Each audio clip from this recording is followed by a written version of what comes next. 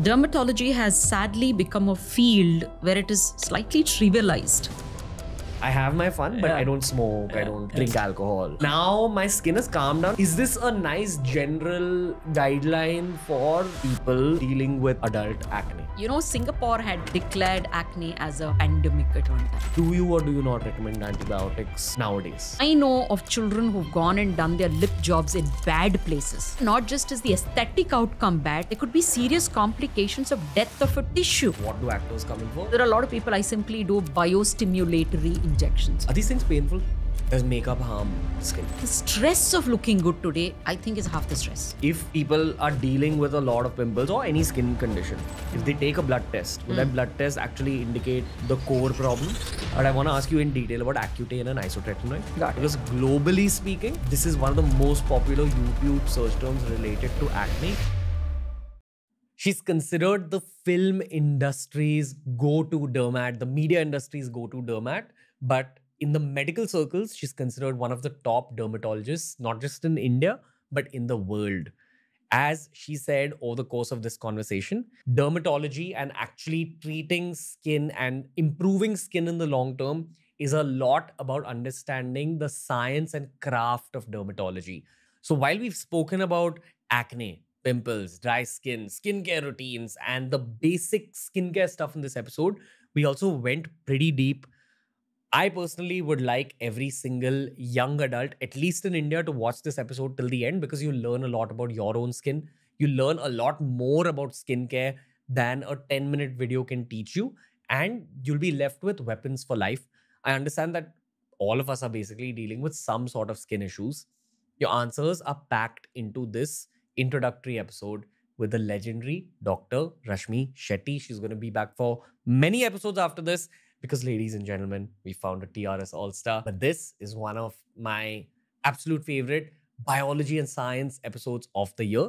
It's also pretty much a bit of a free of cost consultation with one of the top dermatologists in the world. So you're welcome.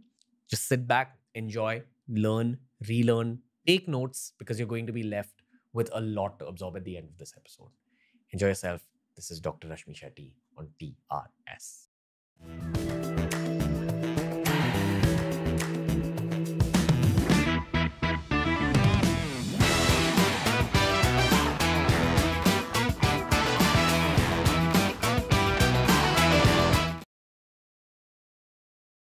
You're welcome, guys.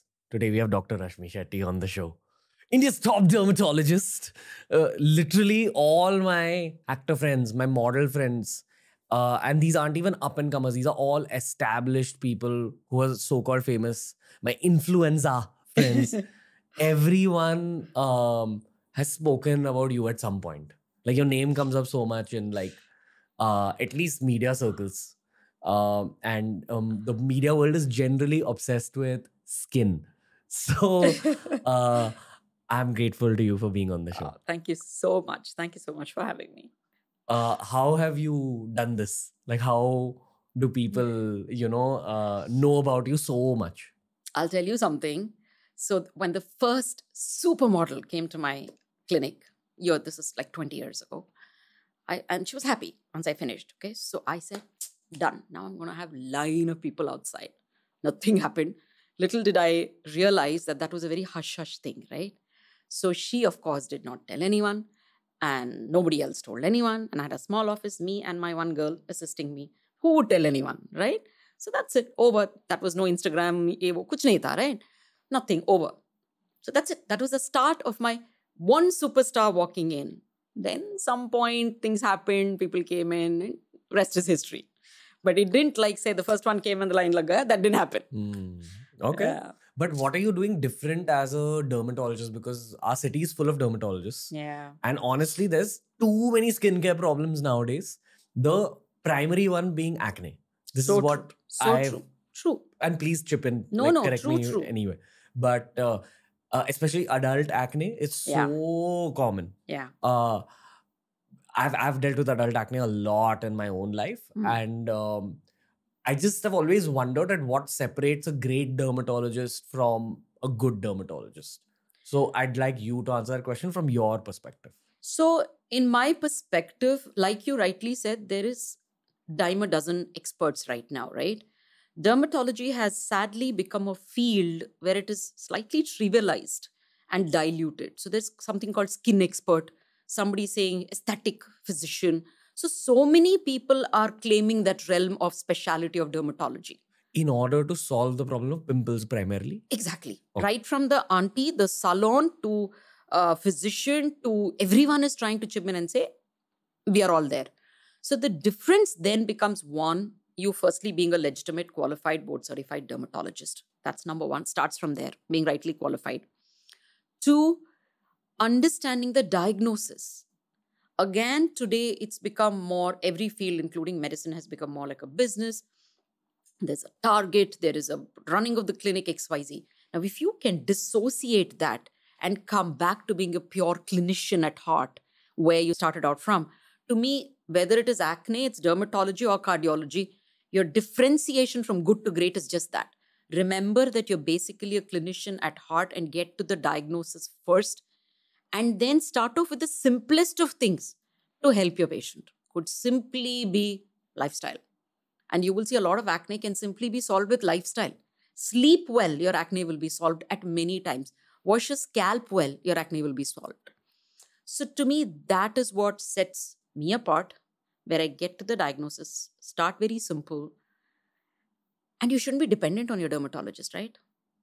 That's the whole thing. Make them independent of you at some point. And you know that's the goal to start with right from the beginning. So you primarily focus on the craft related to whatever you're growing. And when it comes to actually solving skin problems, you get to the root of the problem. Exactly. And my next obvious question is, at least in our city, Mumbai, and I probably also speak for Delhi, Bangalore, because I see a lot of adult acne there as well. Yeah. In all the metros, there's too much adult acne. I travel around the country for work. When I go to tier 2 and tier 3, there's lesser adult acne. Why is this happening? Is it because of the air? Is it because of the food, the water? Because it can't be as simple as city people smoke, drink, and have a wrecked sleep cycle. There's got to be something which is not controllable by city people. Like, I know some of my healthiest friends who are dealing with a lot of adult acne. I'm glad you brought that up. Why is your healthiest friend dealing with adult acne? There could be 2-3 reasons, which I've always seen the most healthiest fellows coming with adult acne. One, either they are on protein supplements, which in excess cannot be digested by the body, in an absence of carb cannot be digested by the body. So it becomes really difficult, and that excess protein is inflammatory. So it's counterproductive to your body. That's exactly when you have acne on the back, acne on the face, all this happening.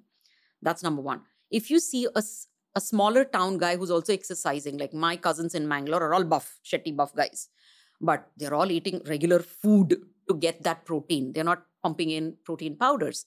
That's what they do here. That's number one. In a lot of, like you said, the media guys and the healthy girls who get adult acne, I have seen the main thing is excessive dieting, zero fat, zero carb diet, and the so-called keto diet and intermittent fasting, not meant to your body, because it disrupts your hormone cycle. You end up literally, there are people who come with not even getting periods. So that level of disruption to the hormone is happening. Obviously, there's going to be acne. Obviously, it's going to pop somewhere. So therefore, you see more. But obvious, like you said, metros, there is pollution, there is sleeplessness, there is addictions, there is blah, blah, intoxications, XYZ. Along with it, it's stress. Simply stress of looking good. So let's not look at stress as this, major, I'm an achiever and I have 8 hours of working and 20 hours of something else. Simply stress of turning out well is a stress. I see young adults going through the stress, and mamas bringing young adults and saying, I don't know what to do. She refuses to meet people because there's acne. I'm like, it's acne, it's fine. I'll treat you. That's a separate question. But to start with, it's fine. It's acne. So the stress of looking good today, I think, is half the stress. Okay. You've given me 10 tangents to take you upon. So I don't actually know where to go with the conversation, but I'll probably go in the direction of myself. Okay. The one thing I figured through the show, by talking to a lot of doctors, even like we've had people like Luke Coutinho, we've had health experts as well. I've realized everyone's bodies are different. So true. Like, and a food that suits someone may not suit another person, which is why you'll see someone eating lots of cheese, drinking lots of milk, and it's fine, their skin is glowing. And another person who has even a cup of milk or a little cheese, they get a lot of acne just because of that. I think that's the primary thing I've learned about skincare, that everyone's skin is different and it will get affected by your diet. And as an adult, if you're dealing with adult acne, you have to figure what foods work for your body and what doesn't, and probably what diet works for your body and what doesn't. Have I said something wrong medically? No. In saying, No. would you like to add anything to what I've said? No. You're right. You're right in what you're saying. All I want to say is you're talking still about physiology and pathology, all of that coming together, microbiology, all of this coming together, since we're talking science. I will tell you, there is variation is something as fixed as anatomy in us. It's linear, right? Here, there are 10 things which are influencing, like you said. There is food, there is lifestyle, there is another one, there is somebody coming from some region, somebody knowing to digest something else. All this is coming. Anatomy, which is more like linear, there is so much difference. Like I'm an expert with face. For example, if you cut up my face and your face, the facial artery, which is supposed to have a course like this, Wow. is different in you and different in me. And there's so much percentage which is like this, so much percentage which is like. So that also is so much varying. How can you expect 1 million things that is happening to be consistent? No two people are the same. So when I said that different foods suit different people, what you're chipping in and saying is that, yes, because even though we're the same species as human beings, every human's anatomy, when you actually cut up the body, it's fully different. No, so I am saying something as linear as anatomy is different. But if you're sticking to food, let me make it more simpler. So if you're sticking to food, for example, you and I both have a cup of milk, right? You are Punjabi? Yes. Okay. So you have been born in North India. You have understood, your system has understood digest wheat, digest probably chana. I am a South Indian. My system does not know how to digest that. So innately, my system knows to digest rice. I won't put on weight. I eat rice every meal. I don't put on weight with rice. But you may put on weight with rice because my body knows how to digest and use it to my best possibility. 2, gut bacteria. Your microbiome is very different because you've had coffee, I've had tea, for example. You've had antibiotic yesterday, I am against pills. Various things might have made your microbiome different than mine. And again, microbiome is very important for you to digest what you're break up what you're eating. That is different. Everything is different. The way you may boil is different than the way I may boil. The cow that you're using is different than the cow that I'm using for the milk. You may put something in the milk, I may not put anything in the milk. So there is so many variations. Genetically, you may be getting acne. I may not get acne at all, no matter what I do. You may have your oil glands bigger, different. I may have oil glands differently. Your hormones are different. Mine are different. Nutritionally, certain vitamins and fats are different in you, different in me. So there's n number of variation. That is why a glass of milk to you and a glass of milk to me will never be the same and will never give the same. So as a doctor, when multiple personalities are walking into your clinic, how do you even begin if everyone's so different? Yeah, so that is where a detailed consultation is important. I mean, you were just going back to you asking me, what's the difference between a good to great? For me, even if you have a demand for your time, I still don't see more than 22 to 25 patients in a day, and I work from 10 to 6 with no break, with like a 10-minute break. I give a lot of time to each patient. I see the patient myself. I do have doctors working with me, but I will still be the one asking you, what is your name and age? So I will literally take a detailed history. That is where I differentiate you from another. I will go into very details from your childhood to now. What is your skin like? What is your parents' skin like? Where have you traveled and what is your difference? I literally go through very detailed history. Okay. That is where I decide. In a lot of cases of people my age, early 90s born, I just turned 30. I still see my friends struggling with adult acne. Correct. And the big hope is that when all of us turn 35 or 40, it'll kind of reduce by itself, because at least in guys, the testosterone levels will reduce a little bit. So there will be some kind of conjunction. I remember my acne began at around like 14. 16, 14, yeah. It increased a lot when I started lifting weights, even without the weight testosterone goes up.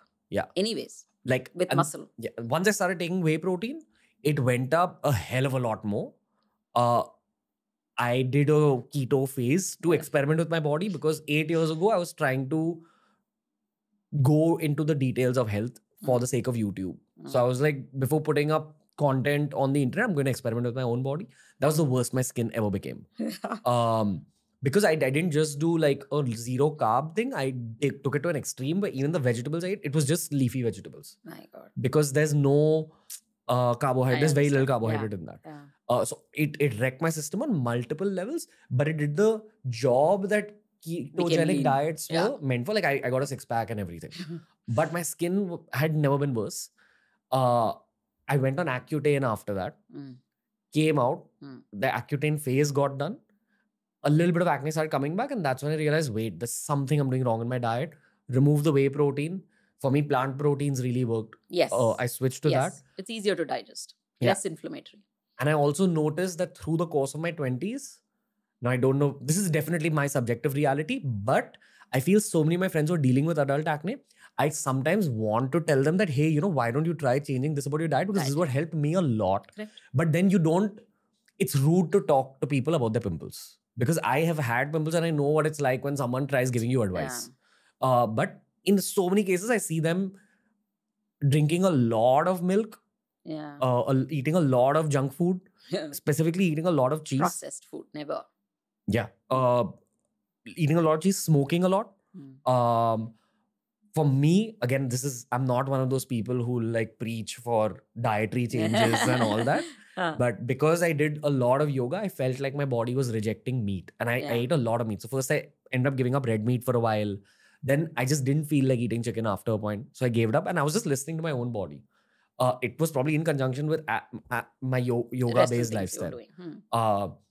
I'm like pure vegetarian now. Like I even gave up eggs, and I'm from a hardcore non-vegetarian family who still eats like a lot of non-veg. And I don't look at it from a moral compass or anything. I'm just purely talking about my skin journey. And now only at age 30, after having this like very basic diet, like Sattvic diet. I'm not fully sattvic also. Like as in I have my fun, but I don't smoke. I don't like drink alcohol. I'm the kind of guy you take home to your mother. Okay, he's saying something. But from a skincare perspective. So now my skin has calmed down and I still have some trouble with skin. When I get stressed, I get acne now. See? Yeah. Like that's what I've noticed. That if my stress levels are through the roof, something will happen. So it's actually much more about handling stress, which then shows up on your face. Yeah. So if I'm doing my pranayama, my yoga regularly, I'm fine. Everything is fine. I'm glowing. I'm a magazine cover. And you can take him home. Now, whatever I said, there are two aspects to this. One, I'm showing off a little bit. I can see. I just totally got it. And two, is this a nice general guideline for Mumbai, Delhi, Bangalore, Chennai, Kolkata people dealing with adult acne? Okay, what I've given. What I will do is, since you gave me one long thing of what you did, I'm going to break it up. Sure. So it's easy for our kind of listeners to grasp from what beautifully you did. So the first thing you said is, I ended up doing keto, whatever, intermittent. So when anybody chooses a diet, you must understand the idea of diet is to heal your body, to take it a good place, not to stress your body further. Simple. So keto may, like you said, I don't know, keto might work for some people, may not work for another people. You need to realize when you start a diet, is that stressing you out? Is it causing you acne? Is your skin, maybe not everybody will break into an acne. You will get a red skin, irritated skin, chappy skin, your eczema might become more. If you have had a psoriasis, that might become more. So in Diwali, one of my from my CA's office has psoriasis, which we are treating. Came back with new lesions because he had had a lot of sweets. So it could be any of the skin issues. We are talking acne, but I'm saying any of these skin issues can exacerbate with the wrong diet. Now you sit down, start your diet, see how it feels in 1 week. Is any disruption there? If there is, then this is not diet for you. Look for another diet. How do you figure if there's a disruption? You may end up getting an acne. You may end up getting a chapped skin. You may suddenly see hair fall. You may see folliculitis or acne on your back. You may end up, like I said, exacerbating eczema. psoriasis, any of these things that you may have had and it is sitting quietly. Now you start a diet and things change, then you know it is this. So you know that's not happening. And as a woman, along with all these things, if that month your period is disrupted, then you kind of know, oh, there is something which led to it because there's nothing else I'm doing but starting this new diet. It only means it's stressing your body. You don't need anything which is stressing your body. Shift to another diet, shift to another diet, shift to it. You will find your peace in 2-3 diet forms that you have followed. So that's, I eat red meat. I'm very happy. Like I said, I eat rice. I'm very happy. My body knows that. If I stop all that with the kind of work I have and the concentration that I have to do and high energy I have to have even at 6 o'clock, patient comes, I can't say, you know what, I'm tired. I don't have that full energy. I need my sustained release carb all the day. So for me, it works. So you need to find out what works for you in your given lifestyle, need, goal, and for your body. So that is your diet part. The next you said, I gave up milk. And I see you repeating that many times through our conversation. Very important to 3 things that I in general tell them to give up. One is dairy and dairy products except curd, which to me is a broken dairy. There is good bacteria in it. So there is a lot of good things in that curd. So I always tell them eat curd in the afternoon because one of my Ayurveda friends said, apparently curd is difficult to digest. So I tell them not to have it at night and you have it in the afternoon. So curd is allowed. And I have allowed people to have very, very buttermilk, which is already butter removed, not just diluted curd. Yeah. So that is something. And ghee are the 3 dairy that I allow you to have. Then I tell them to cut off all processed food. Like you said, cheese. Cheese is processed. Chips, packet, whatever comes in the packet, whatever is processed, do not have. There'll be a lot of hidden things which I also won't understand. You also won't understand. So please don't have it. The other one that which includes the proteins from the packet that you have. So these are all processed food. I tell them to avoid. In fact, these are the only 2, I'm thinking, these are the only 2 things I blanket avoid everyone.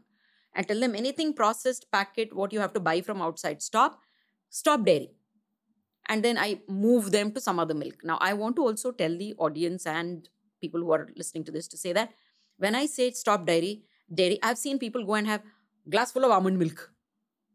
Not happening again. There is so many almonds required to squeeze that glass full of almond milk. You're amongst overloading. Other processed things. Correct. So when you skip to another milk, when I say no milk, you're looking for an alternate, right? What is your alternate then? Do you have an alternate? What do you do? I primarily have black coffee now, or green tea. But if you were to have oat milk, very good choice. So to me, again, a vegetarian source of milk is a very good choice to have, which is oat milk is the most least in its inflammatory quality.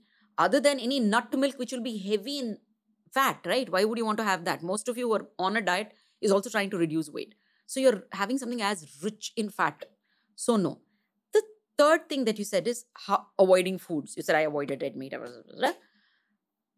Most of us may not avoid the same food and get the benefit. Yeah. An easy thing to understand what might help you is when you eat something, you see what makes you bloated, what makes you uncomfortable, burpy, not happy in your system. So you know gut is not handling it. Gut is going to throw it out on the skin in the end. It's all connected. Gut is going to throw it out on the skin in the end. Can we just pause this thing? Just talk about like this in a few sentences. Yeah. We actually had a gut expert on the show who said that there's too many nerves connected to your gut, which is why they relate IBS to how your mind feels. Yeah. But I also want to know specifically, why is the gut related to pimples? Is it because your gut gets inflamed because your body is not able to digest certain things? Yeah. That excess heat in your body shows up on your face? Yeah. Yeah. Okay. A layman way of saying inflammation is heat. That's it. What is inflammation actually, medically speaking? Medically, inflammation is anything that disrupts your body. For example, to put it simply, let's say pollution, wrong food, causes inflammation and free radical damage. What is free radical damage? Free radical damage is rogue oxygen species, which means to say, if you breathe, there is a chemical reaction in the body. You eat to digest, there are multiple chemical reactions. While that is happening, there is a lot of enzymes involved, everything involved, right? While that is happening, on the side, while things are utilized, free radicals are released.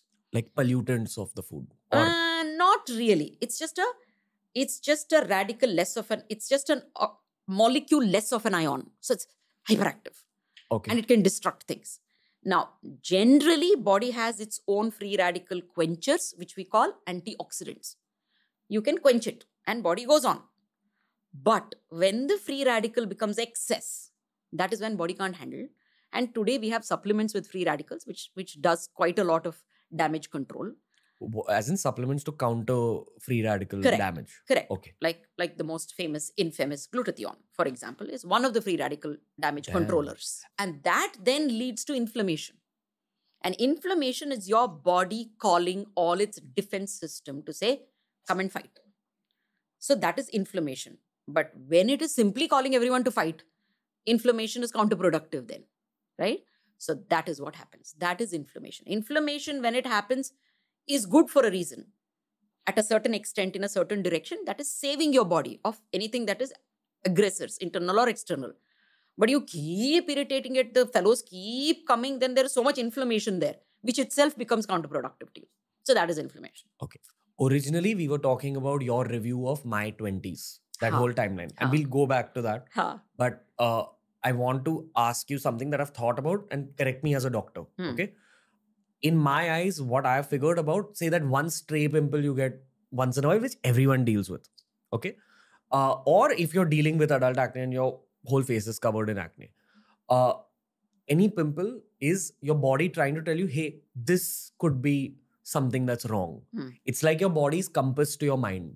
It shows up on your face. You're seeing your face every day. It's your body saying something's going wrong on the inside. And if you just accept that and understand that, and then try reverse engineering it. Correct. Sorry about bringing engineering.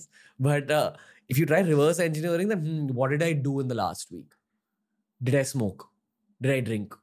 Did I eat something that I don't usually eat in excess? Yeah. That's what showed up on my face. Because this is literally what I did in my 20s, that I had a little book. I would just wanted to say, maintain a food diary or maintain an activity diary. So you will know. Like, I think the thing that solved my acne in the long term was just dietary changes. Yeah. I mean, the Accutane solved it for that one phase. But it's just, it's like a crocin. And I want to talk fever. about Accutane later a lot. We'll do. I have friends who are taking Accutane perpetually and all that. We'll talk about it. Yeah. Interesting. So that's a whole other topic because it's also one of the most effective ways to fully like make your acne sleep. I'll tell you how. We'll get there because it's a very it's one of my big pre-planned questions for this podcast and we have a long way to go. But I think it's important to talk about this basics of acne thing. So we'll go back to the timeline. You were talking about how food we solved. Yeah. And we solved your aggressors such as smoking, drinking, evo. We said no, it's the stress that is important, whatever stresses you. Sure. If smoking is stressing you out, if drinking is stressing you out, lack of sleep can also cause acne. Anything that stresses you can throw out. Like you rightly said, it's the compass. Skin, hair, and nail are literally a diagnostic tool for what's happening inside the body. Very, very easy to find out just looking at this, what's happening inside. So therefore, acne is one of those things, like you rightly said. Okay, go back to the timeline. I forgot what we did and what you want me to now go. I was, for me... We finished what? We were talking about, for me, like when I left meat. So I'll tell you what happened. Food we saw. When I specifically left red meat, there was a massive drop in how much acne I had. And for a while, my white meat didn't affect it. And I didn't leave non-veg overnight. I left it gradually. I went into pescatarianism, which is only eating seafood. That also was a significant improvement for me. Yeah. And this is not me saying, hey, turn vegetarian and all that. I'm not one of those people. I dislike those people. But because food is so personal, there's so much emotion attached with food. I get everyone's moral angles and all that, but food is a very personal thing. You can't force your ideas onto someone else who's not ready to change. This is what worked for me. And again, I'm approaching it from the perspective of skincare. So the seafood thing, it actually was great for my skin. It's got lovely omegas 3-6, which are also antioxidants, like I said, which is also anti-inflammatory. So fish not only is a lean meat and does not give you things bad, but it gives you things good. So it helps you in multiple ways. Also from an aesthetics perspective, I was very concerned that if I'm leaving non-veg, where am I going to get my protein? And when you've eaten so much non-veg in your life, your body takes time to switch to a vegetarian diet for protein. Which is why if anyone's even thinking of leaving non-veg, I always say leave it gradually. Because those cravings actually mean something. If you're craving chicken, eat it a little bit in that phase of leaving. My point is, you're talking about seafood. Yeah, but I'll tell you, in this whole journey, the one thing I figured out and out, my body started reacting very badly to eating egg yolks. And I've eaten eggs all my life. So now I didn't know whether this is because, as they say, that modern day eggs are not eggs. Yeah. That they fill the, I mean, they pump the chicken with lots of hormones. Yeah. In order to lay more eggs. Likewise the milk. Yeah. How long does a normal cow, if you go to the village and ask them, how long after the birth of a baby can it give milk? It doesn't perpetually give milk, right? Here, your cow is perpetually giving you milk. What I find hurtful is that in my childhood, I ate so many eggs, I drank so much milk, and nothing would happen. Even as a teenager, for a long time, I had like egg yolks and milk, and only in adulthood. So it's one of two things. It's either that the quality of milk and eggs has reduced in Indian cities, or my body as it aged was just rejecting these two food items. But this was again the significant jump for me. Would you like to say anything about this? My only two bits to this is, it's not just that things are going bad from the outside, like bad eggs and bad milk. It's also, as a child, you're expending so much energy. So these things you know how to digest will happen, and your body needs it. And then as you grow older, like I said, what you don't need will only turn against you. So it's just causing more inflammation. You don't need it. You're firstly not spending so much energy in the putting it out. So there's multiple factors usually that involve. It's not as simple as... Yeah, bad egg. Okay, let me start now getting from the gaon egg, and I will start having 5 egg. It may still not work. Got it. As a doctor, would you say that as you age, your body accepts and rejects different foods? Yeah, and it needs less food. So if you go back to our scriptures, there is those various phases of life, right? In that various phases of life, that if I'm right, there's vanaprastha in the end or something like that. They end up going also to the forest. Then they start eating less and less and less also, because body needs less. Your expansion of energy, expending energy is lesser. So you need less. So your own body changes over time. And sometimes you say, oh, this was fine for me. Like you said, after some time, my egg yolk didn't work for me. So as you keep changing your diet and your lifestyle, some fellow is working, like a carb is working with a protein to cut this, cut that, and go ahead. An apple is not just a vitamin A, right? There are so many things that we know and we don't know in that. So one cuts the other and life goes on. But once you take away one, just this one may not work for you. That is when you would say, oh, this was fine before. Now why is it not working? That could be. Your body can grow and say, now I don't like it anymore. So you can develop an allergy any point of your life. Likewise, you can develop a rejection to food at any point, a particular food at any point in your life. You just, like you said, listen to your body. Close your eyes, listen to your body. That's all is what you need to do. You don't even need a doctor. Yeah. Also considering the fact that there's so much pollution nowadays, at least I can speak for Mumbai and Delhi, that definitely plays a role in your skin's health. Yes and no, it does. But honestly, Ranveer, how many of us are running in the pollution? You're sitting in an AC room, you're sitting in an AC car, you're going to an AC restaurant. So it's all, I wouldn't say AC means no pollution. There are still things here which are not absolutely clean. We're not air filtering it and purifying it. But dust and pollution and all this, I would still relate it more to the allergies, to the eczemas that are so much on the high rise now. Acne, I would still relate it to stress and food and hormones and heredity. I wouldn't say personally pollution is such a big thing, a hand in playing towards. Okay. I'm feeling a little guilty right now because I'm indirectly taking a free consultation from you in some ways. So sorry. That's okay. We derms are used to it. Really? I'm telling you, it's so difficult. You go to any party, anywhere. There are people, they ask about themselves. I can still understand that. मेरा बच्चे को ये है, मेरा सास को वो है. You know, my sister-in-law had this. Oh my God. Okay. How do you feel? No, now I have learned the art of just smiling. Acha? Really? And that's it. You're not asking me for solution. I'm not giving you solution. Then the next step of kya karu is a little difficult to ask, no? So I don't know. Earlier I was like, oh, they're asking means I have to give a solution. So I just do all of that solution and then feel irritated also. Saying, I never had a good time. All I did was talking this. How irritating. How can they do this to me? Blah, blah, blah, all that. Now I've learned to say, okay, you're asking. I'm happy. Thank you, God. Grateful that you're asking me and you're considering me as an expert, but I'm not answering. So it happens at parties. Everywhere. After this episode, get used to it happening even more. But okay, we're going to come back to that timeline.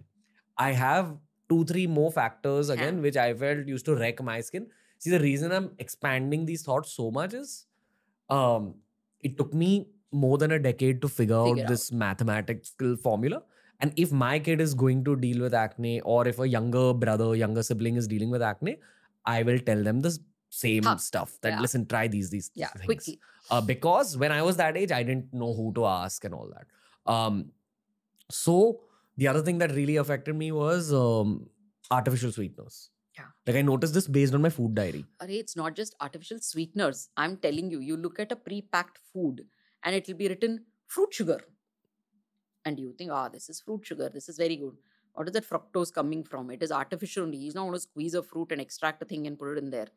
It is the biggest lie there. So yes, any sugar for that matter. Any sugar. So cut out sugars completely. When I say cut out sugars, most of my patients say, we cut out sugars, but we have now started stevia. No, not happening. Why are we okay, let's get back to why are we saying cut out sugar? Because it gives you it gives you a sugar spike. When you get when you eat, for example, a protein, why do they say it's good? Because, of course, there's a lot of energy. There is a sustained release of sugar, right? It's all sugar at the end, correct? You eat a sustained release carb, like we Mangaloreans eat parboiled rice, which has the envelope outside. So these are sustained release carbohydrates. So they give you the sugar. You eat anything sweet. It could even be a fruit like a chikku or a custard apple, sitafal, what we call it. It could be even that. Minute it tastes sweet on your tongue means your body's getting sugar. It keeps getting sugar. Each time it gets sugar, a little insulin is released to digest that and store that, right? You keep giving it sugar, insulin keeps getting it. Sometime insulin doesn't work. So you get an insulin resistance. Basically, when you eat carbohydrates, especially, the building block of a carbohydrate is sugar, is glucose. The way your body digests that, and please chip in, doctor. The way your body digests that is it sees, okay, there's sugar in my stomach. I need to spike this hormone called insulin in order to digest that glucose. The thing is, if you're eating too much sweet food over time, your insulin spikes so much that your body develops a condition called insulin resistance. It doesn't work then. But insulin is still sitting there floating, free floating, which is a very harmful thing. So it's the sugar is also harming. The insulin, which fellow is not working now, but it is sitting there. That is also not a good thing. Oh, okay. Just excess of insulin in your bloodstream is also not a good thing. It'll cause inflammation? Yes, it'll cause inflammation. It'll cause other hormone disruptions that like an LH surge. Like then you're getting into more depth. So all this is going to happen. That can lead to PCOS in a woman. Luteinizing hormone.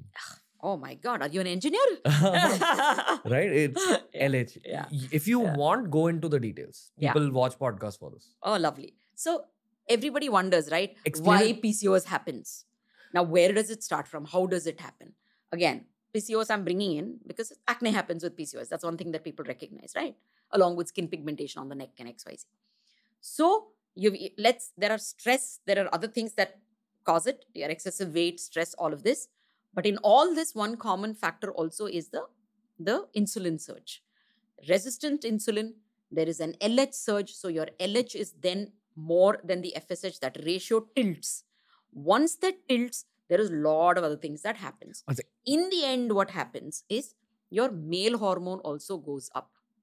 Your DHEAs can go up. Your testosterone can go up. Your DHT can go up. Sometimes your inflammatory female hormone, which is prolactin, can go up.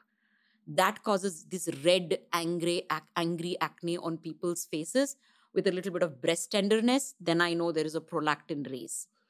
That should be then brought down. So there's a whole gamut of hormones which actually come together or work individually to cause a hormonal acne in a woman. Even in men, it's not just testosterone, like you said.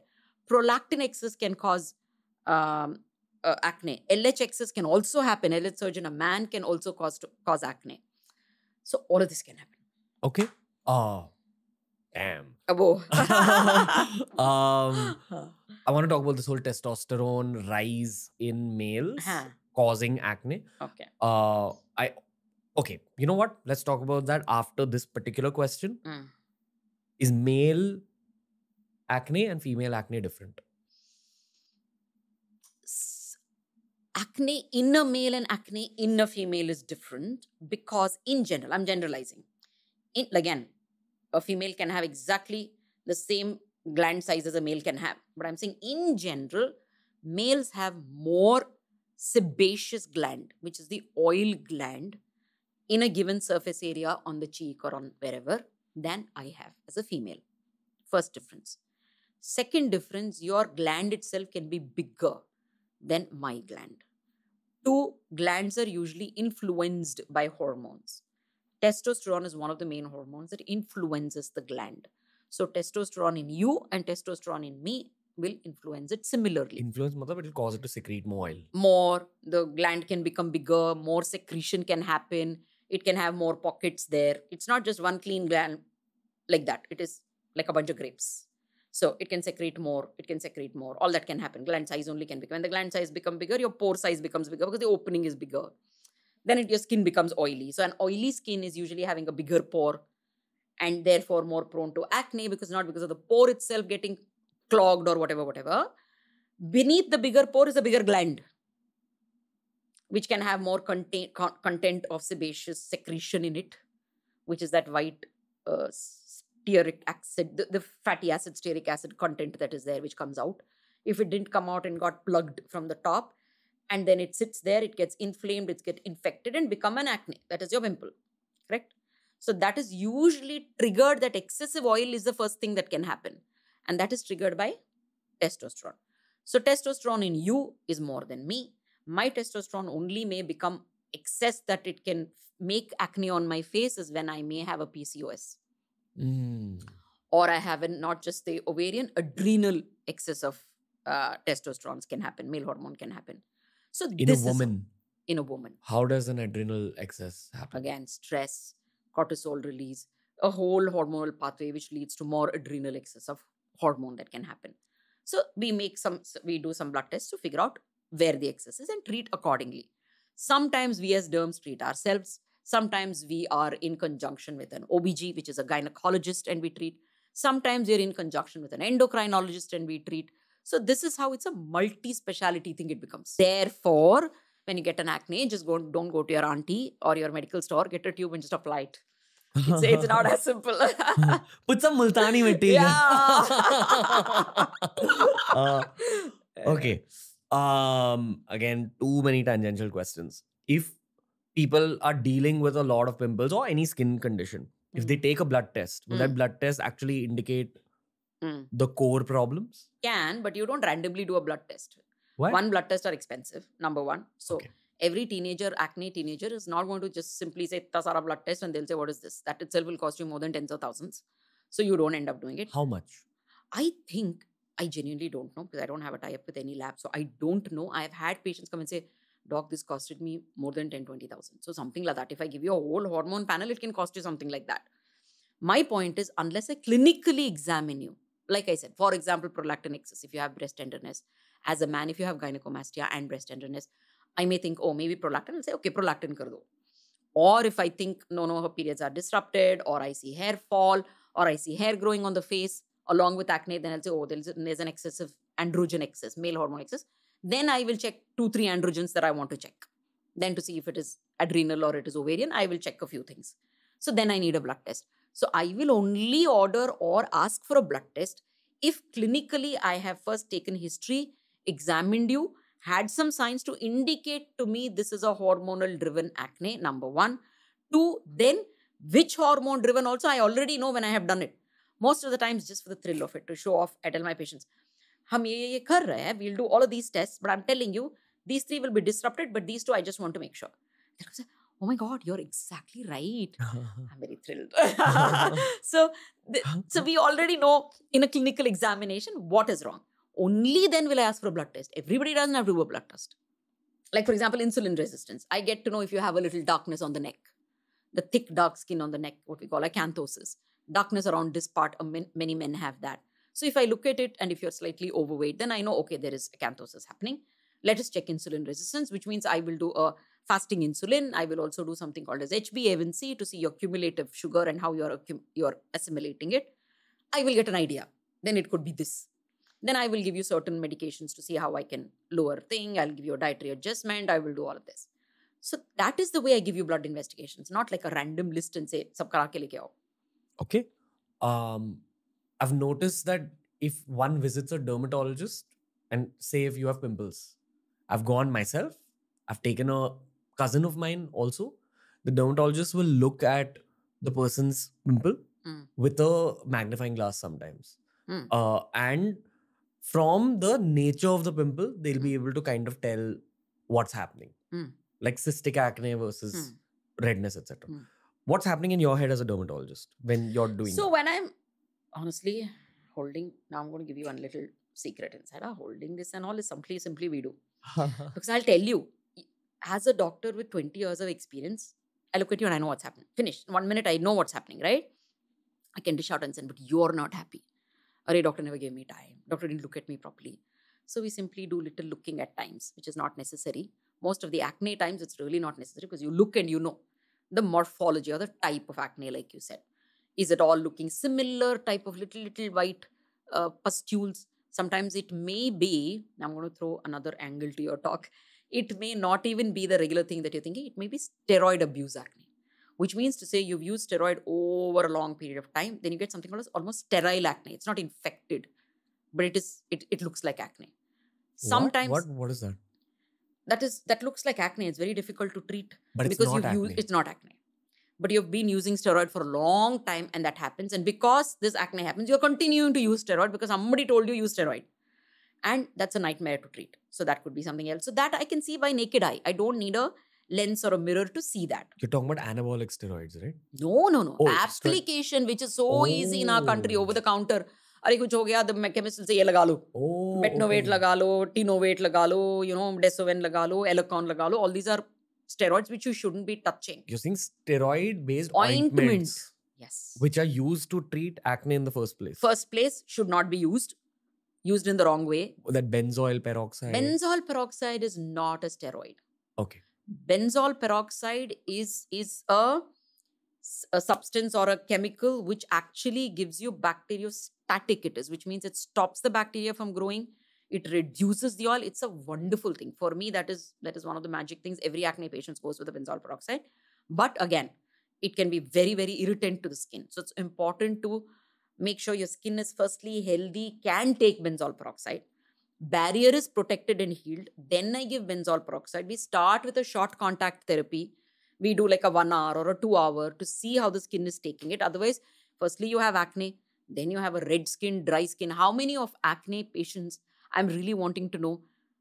Acne is one thing. You're also worried about what those ointments did to your face. It became red, it became irritated, it became painful, it is tender, you can't apply anything, everything is burning. You don't want that to add on to your acne, right? So therefore, you titrate it in such a way. Okay, I did a separate angle. Sorry. No, that's fine. That's how podcasts are. We can go back. You were talking about steroid-based acne. So please don't jump and use steroids for your acne. Be very careful. Number one. Long-term use of steroids can cause acne, which is not necessarily the acne that we are talking about. Acne form eruptions is what happens there. So it looks like acne. So everything that looks, that's why you're saying a doctor looks at your skin more deeply. Sometimes it may not even be acne. Sometimes it could be folliculitis on the neck or on the beard area. When men come with saying, oh, I have acne, it could be folliculitis, where the hair follicle is infected. So then we do treat similarly, but a little differently there. So that's not necessarily a hormone induced. Then acne itself, like you said, if it is red, if it is angry, we know it's very inflamed acne. If there's a lot of pus there, if it is also painful, it could be inflammatory and infected. First, it could just be a blackhead. It could just be a whitehead. Those are first grades of acne, initial stages of acne. Then you can have all of them at one point. Then you can only graduate and become very painful, hard pimples and nodules they become if they become really hard. So it could be that. In which case, sometimes you may have to cut open and remove the whole capsule. Sometimes we may inject a little steroid into it to suppress the inflammation. All this is done judiciously, but go to the right doctor. Don't treat acne like, "Arey, ye to acne hai." No. I think until this point of the podcast, we've only addressed that root cause problem.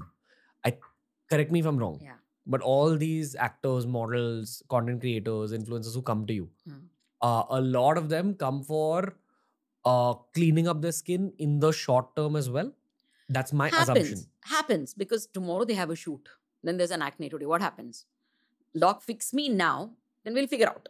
It's like that. That happens. And what's the medical treatment for that? So if you do have one acne sitting there, which is irritating, we all know makeup can cover imperfections in terms of color. Surface imperfections are very difficult to cover. So I understand it's their emergency. So we end up giving in a tiny bit of steroid, we call it intralesional steroid. But, please go to our qualified dermatologist. Please don't do it excessively. That can cause a side effect of causing like a khadda on your face if it is done wrongly. So go to an expert, make sure the right amount, right quantity, right little bit is put in there to immediately suppress the inflammation. You can cover them with an antibiotic if you think 2-3 are there and if it looks inflamed or infected. It depends. I may simply give also like a anti-inflammatory, an enzoflam to pop. So the inflammation, the redness, the itching goes down. Sometimes acne is with an inflammatory background. So there is any itching in your acne. If that is there, then there's also an inflammatory background there. So I give simply anti-inflammatory with the acne therapy. Gone are the days that antibiotic was given for long.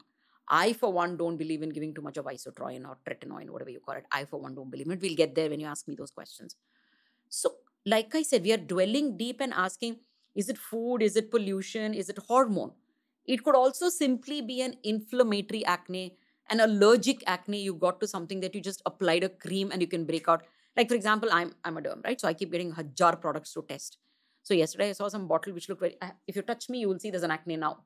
And for me, I've never had an acne in my life. You have amazing skin. Thank you. It's genes. I want to say it's all me, but Mangalorean genes as well. And very, very disciplined lifestyle. We were just talking before and you said what helped me is discipline. I wanted to say I am born like a military regime. Till date, I have an alarm in my head. I get up at the same time. I sleep around the same time. I eat around the same time. I eat the same thing. It's regimental lifestyle, which is related to good skin. Anyway, so my point is I have an acne because day before yesterday, somebody got me some beautiful serum and said, "Doc, we want you to test it." Last morning, I was looking, I had put it on, left it for some 2-3 hours. Later in the clinic in the evening, I could already feel something happening. By night, I knew there was an acne. So it could just be that. So causes of acne, like you rightly said, can't be covered in a 2-second Instagram video. When people tell me talk about acne, people's attention is short. Please do it within 1 minute. Like, I can't. But how about a 2-hour podcast? I think this is leading there. No, but can it? Yeah, of course. I mean, it's interesting for a person who's interested and who's affected. I don't know how much interesting it will be in such depth for a person who's not affected. Pimple-related videos, if the content is strong, are some of our short hits. Wow. That's how much the country is suffering. Yeah. You know, Singapore had declared acne as a pandemic at one time. Really? They had so much acne and it had become all resistant because everybody gave antibiotics to it. This was some years ago. And it had become resistant. So that is when people started shifting from giving. Earlier, they used to give antibiotic for 6 months, 3 months in acne. Now, I, for one, give you for maybe 10 days. Worst case scenario, I also give pulse therapy wherein I give you a 10 or a 15 day. Then I give you on a just weekends for a couple of times till I get the control of that infection. That too in severe cases. Otherwise, 7 to 10 days is all that I give initially to just get rid of that infection on your face. So, anyway. Okay. Go on. The one thing I know about the medical community is that you guys are lifelong students because the body is yet to be understood completely. Also, that's why it's called a practice, right? Like medical practice. Yeah. So we are practicing, we are learning, we are understanding. Science is evolving. Our body may not be evolving as much as our understanding of it is changing. We are learning more every day. Even today, we do cadaver, I don't know whether you know, my expertise is in facial reshaping and keeping someone youthful and getting their best attractive face forward. And I'm also known for a very natural result where nobody can say what I've done. Even today, I go and do cadaver labs where we open up, which should have finished in my first year MBBS. And anatomy it is, right? How much we are not changing we finished changing from a monkey to here. We're not now evolving and changing. We're still there. But we still go and continuously do cadaver dissections. And each time you do, there's something new coming. Even now, there are papers published in anatomy to say, oh, there's an aberration in this artery. Oh, we found a new thing here. Oh, we found a new ligament there. Continuously, we are still finding. So science is evolving is one thing. Basis on our understanding evolving. We are still discovering. We're still finding out. We're still knowing what bodies. Yeah. And as you learn about the body more, you also learn about the treatments more. Exactly. Then you evolve the science accordingly. Treatments also change. Correct. I'm from a family of doctors, which is why maybe I may have the liberty of saying this. Yeah. But this is outside perspective, okay? Just observation. I've always seen there's two kinds of doctors. The ones that evolve with the times and the ones that don't. Yeah, true. Have I said something too harsh? No. This is how the medical community... 100%. And it's not like the older ones don't know. Even amongst the older doctors who are above age 60, there's the same category. Yes. I've seen an 80-year-old doctor asking questions. It's nothing to do with age, like you rightly said. We've got some rock stars at 80 who are still evolving, who are still on stage, teaching us the new concept, doing the next new thing. You're like, wow, inspirational. We had Dr. Pal Manikam, who actually runs a very nice Instagram page. He's a gut doctor. Oh, wow. Gastroenterologist. Right? Okay. That's what gastroenterologist. Very nice conversation. Really? Yeah. He spoke about how our microbiome is so diverse and all that. Yeah. And I'd just like to know what you think of what I'm going to say now. It was a very long, it was like how we're talking in detail about skin. He spoke about the gut in detail. Fantastic conversation. One of the takeaways for me was that he's very, very hesitant about antibiotic use now. Yeah. He's like, even he said that 5 years ago it was different, but over the course of his career, he's just seen that even a basic level antibiotic, nothing too strong, but even a basic one is like an atom bomb for your gut. True. In terms of it'll just wipe away your natural gut Flora. bacteria, Yeah. which is actually needed for living a life with even good mental health. That was the core of... Oh, yes. Like your gut bacteria is related to your mental health also. Yes. So imagine how much it's related to your physical health. Yeah. So I want to know what you think of antibiotics, because I also remember when I was dealing with my acne, one of the most effective treatments for me was, I don't remember which antibiotic. But some doctor had put me on an antibiotic and my acne cleared up like in a week. And my skin was glowing also. So 2 questions. One, how did that happen from a skin perspective? Like how did the antibiotic work so much on my skin? And 2, do you or do you not recommend antibiotics nowadays? I do. I still do. I do in a way where, like I said, initially, if a patient has come to you, acne for many people can just be, oh, it's an aesthetic thing. Trust me, I've had youngsters or even adults for that matter coming to me crying, saying it is so painful. Even if it touches the pillow, I screech with pain. It is so painful. I remove my clothes, it touches, it hurts. So it is very painful. So I need to relieve you of that pain instantly. The pain is because there's so much infection and inflammation there, which has to subside. In your gut? No, on the face. So I have to give you an antibiotic. Okay. Now, when I give you an antibiotic, it is going to affect the gut. So to kind of mitigate that, I'm also giving you a good gut bacteria with it. So your question is, do you still treat acne with antibiotic? Yes, I do. But that is not my mainstay. So I only treat that infection part for the first few days with an antibiotic, curb it down. While I do that, I'm giving you the good bacteria. I am looking over your diet to make sure you're getting all of that, soothing and healing the gut lining.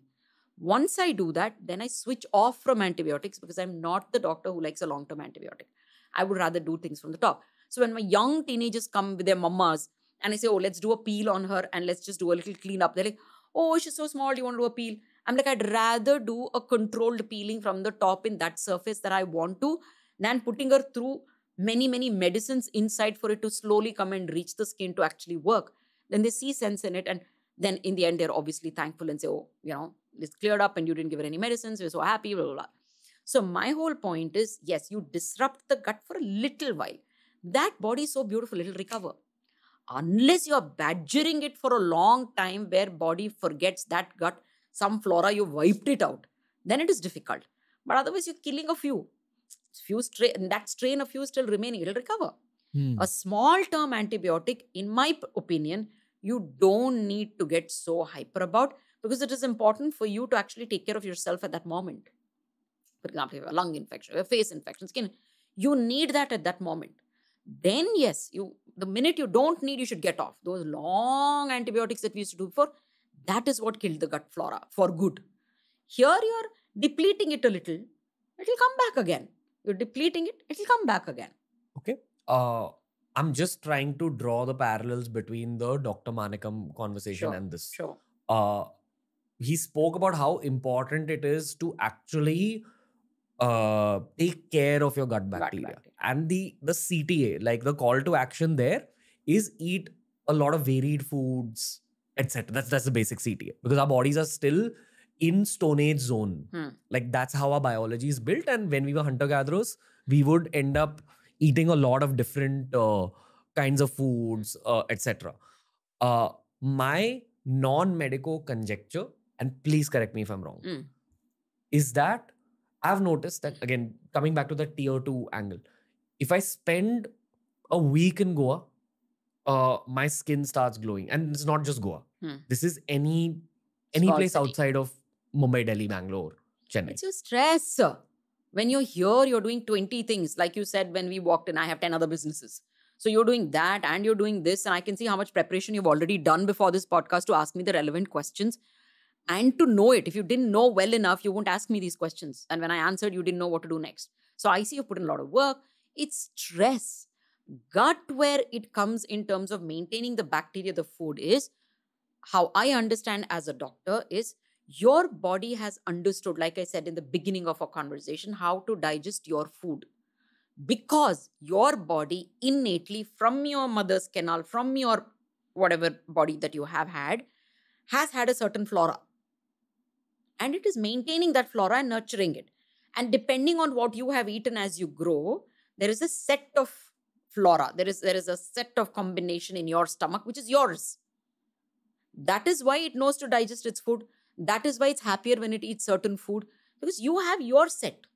So that is it. I don't think, I don't believe in simply every day popping a mycobacterial, whatever, combination. The gut bacteria, they say, probiotic we'll have, prebiotic, we'll have this one every day. I don't believe in doing that, because you don't need to put that X million that he has put inside. That may not be my gut bacteria. He can't be putting everything. So allow it to heal. Have your desi food. Have your comfort food. For me, I remember my mom, when we were young, and if you had a bad tummy, if you went out and ate something and got a bad tummy, they say, Dahi chawal. 2 days. Your mom said dahi chawal. My mom said dahi chawal with a little rasam also in it if you want. Or they ended up saying, we eat something called ganji. The parboiled rice, you end up boiling it and you actually remove away the water. So you've drained off the excess starch. Now it's more easy to digest. So excessively boil. We boil it excessively, so it literally each grain opens up. That ganji is so rich. And today, the world is talking about that. Congee, they call it. Oh, crispy congee rice. That is it. Congee is nothing but our ganji, which was parboiled rice, which was overly boiled, starch removed, sometimes kept overnight and fermented, comes to a stage of fermentation in the morning. You can even add benjana, they call it. Ganji benjana is ganji and curd. So you put that in the morning, have it. There is no better probiotic than that. Healed our gut, soothed our gut, and we are very happy. So like that, each region will have. The other day I went to one of my friend's house, Mona, she's a bong.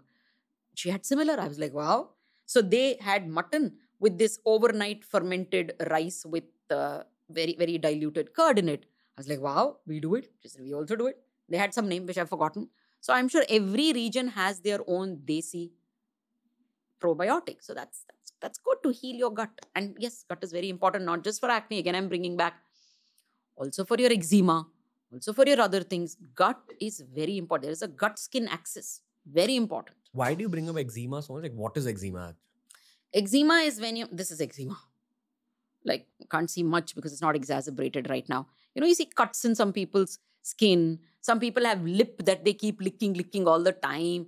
and they're licking because they are thinking, oh, lip is dry, but there is a slight lip eczema there. Like dry skin. Very dry skin, which almost leads to cut and pain for some people. Extreme eczema can cause pain. Now I have seen a lot of patients with eczema because pollution, stress, all that actually induces and exacerbates eczema, eczematic skin. So that can run in the family. So that's eczema. So I keep bringing it up because also allergies are related to it. So a lot of allergies come in. So highest thing, like you said initially, acne is the highest in derm practice for teenagers. I would say eczema, allergy, acne, and pigmentation. These are the 4 things which I see max. Pigmentation. What is pigmentation? Darkness of your skin. For anything. Maybe post acne, you end up getting those black spots, gray spots, red spots. They can be pigmentation. Or like I said, in insulin resistance, you can end up having a dark skin all over here or on your neck. That is a form of pigmentation. It could be anything. Okay. What is your body trying to tell you through the eczema? That there's a lot of inflammation. I'm angry, I'm unhappy. Treat me, calm me, soothe me. Even my skin also, like the gut has a microbiome, skin has a microbiome. You could get acne when the skin microbiome is disrupted and therefore your P. acne stands up. Or your skin microbiome disrupts, so you may end up getting eczema. Eczema in turn causes cuts and disruption in the barrier, and that can also lead to skin microbiome difference. Simply you put your AHA, BHA can cause disruption of skin microbiome. How do you actually damage your skin microbiome? Like I said, simply using excessive so-called scrub. I hate that word, exfoliation. So-called scrubbing your skin in excess. I see a lot of youngsters, oh, we love this scrub, we love that scrub. I don't want to name a brand. There is one very, very popular brand. Horrible thing that is. With such thick granules, so rough on the face. I'm like, what are you scrubbing away? You need to be treating your skin like a petal. You can't be scrubbing it away. Do you not believe in exfoliation? I do believe in exfoliation, but I don't believe in scrubbing. What's the difference? Scrubbing is harsh. It's rough. You're just taking thicker granules and just doing that to see whether something is coming out. Nothing actually comes out. It's not so easy to rip your skin off. That is scrubbing. Why? It's like a sandpaper on your skin is scrubbing. Exfoliation is a gentle loosening of the top dead layer of the skin, which is still sticking there and you actually don't need it. Body has already kind of thrown it out. Layers of skin come up as they mature, right? They keep coming up from the basal layer, and then they sit on the top, which is a dead layer of keratinocytes, which is your like a protein dead cell. And it is sitting on top, which also has some melanin, which is your pigment cell, which gets clumped and sits with it. So therefore, when you exfoliate, you feel a little fairer because clumped melanin and the dead keratin is kind of gone. Now, that can be done either physically or chemically. When you do it physically, in a harsher layman term, it's called scrub, which is not a nice thing to do. What you could do is still use your so-called scrub, but look at the granule size. You have these beautiful rice powder from one particular brand. I love it. You have these very nice sugar from another brand, which is very beautiful. So these are nice things where you should know when you're rubbing, it's not feeling rough on your skin. It's kind of melting on your skin. The granules are more round, smooth, small. You usually use it along with the face wash. So though there is water in it, it easily moves on your skin. Use it with the face wash. So that is gently exfoliating. In the olden days, we used to do microdermabrasion in the clinics, which I hate right now. I don't know whether still some people are using it. That's something that you don't do. But a hydrofacial is something where you gently exfoliate it like that. Then there is chemical exfoliation, which is your AHAs, BHAs, whatever you call lactic acid, salicylic acid, all those acids that you get over the bottle now. Everybody has serum, 10%, 20%, 12%. Those are all chemical exfoliants. And in your doctor's office, we do peels, which is a chemical exfoliant of different acids, different grades, different combinations. Now, they exfoliate. So in bringing back to the perspective of acne, if you do have clogged pores, if you do have continuous blackheads and whiteheads, then a good exfoliation, gentle exfoliation under your doctor's guidance may benefit you quite a lot. Does makeup harm skin? No, but I love makeup and I think everybody should love makeup. I don't apply makeup, but I would love, if I knew well, I would. What harms the skin or leads to so-called, let's say, exacerbation of your acne is the applicator. Most people don't clean their sponges well. And then they say, oh, I cleaned it. Means what? I've just washed it with a little soap under the thing. The bacteria will be sitting inside the things of the sponge. Sitting that wet sponge, tomorrow morning you're using it. Again, it is bad. So disposable sponges, a quick tip. Brushes, absolutely no. If you're a artist and you need makeup on, I always tell my artists, please, worth 300 rupees, you get a whole dabba of disposable triangle sponges. So just keep chucking it out. Don't reuse the sponge. And don't use a brush at all. You can use your brush for your eyeliner, your lip pen, whatever defined makeup that you have to do. Blending a makeup on your face, please don't use a brush because the bristles can harm your skin quite a lot. Even if it's soft? Even if it is soft. And bristles can just transfer the infection also pretty much, well. If you have a pimple, it'll move to other parts. Yeah. So, okay. And it'll irritate also. However soft it is, it'll still irritate. And you don't want anything even mildly irritating and therefore inflammation coming there. So you're taking away inflammation. Why are you bringing in and leading inflammation to that point? So it is the applicator and not the makeup. Of course, I'm assuming everybody is using great makeup, good makeup. They understand you need to preserve your makeup well. You need to wash. Tubes has to be cleaned. You don't want things flowing out of the, dabba. You need to clean it all well, close it really well, keep it really clean. Not in a place where there is a lot of dust. Your cake makeups should not be kept open. Those sponges which come with it has to be just thrown so that it is clean and you use a disposable sponge. You make sure every now and then you see the expiry date and throw it away, however favorite a makeup is. We all travel and buy this one, that one, and oh, you love it, so you don't throw it. I'm not getting it here. No, throw it. So these are a few things. General caution if you take, use a good brand. It's not something very heavy so that it's all clogging your face. Don't leave makeup on your face for a long time. Wash it off. If you do all of this really well, then makeup is enjoy. Okay, so we covered acne, and I think honestly there's so much content about acne that people know the basics of it. Yeah. Which is why I wanted to bring on a dermatologist to talk about it from your own lens. But I'd also love for you to talk about skincare a little bit from your own lens, other than the basics of wash your face twice a day. If you worked out and you're sweating a lot, then wash your face. There's a lot of new stuff that's come into the world of skincare recently. For example, retinol. For example, I don't know, some acid. What's the... Everything is an acid. Retinol is also retinoic acid. Hyaluronic? Hyaluronic. Hyaluronic. I meant hyaluronic. But I hear these two words a lot. Yeah. My initial plan with you was to cover dermatology as a whole. And now I've realized that we need a second episode to cover things like glutathione and all those. Yeah.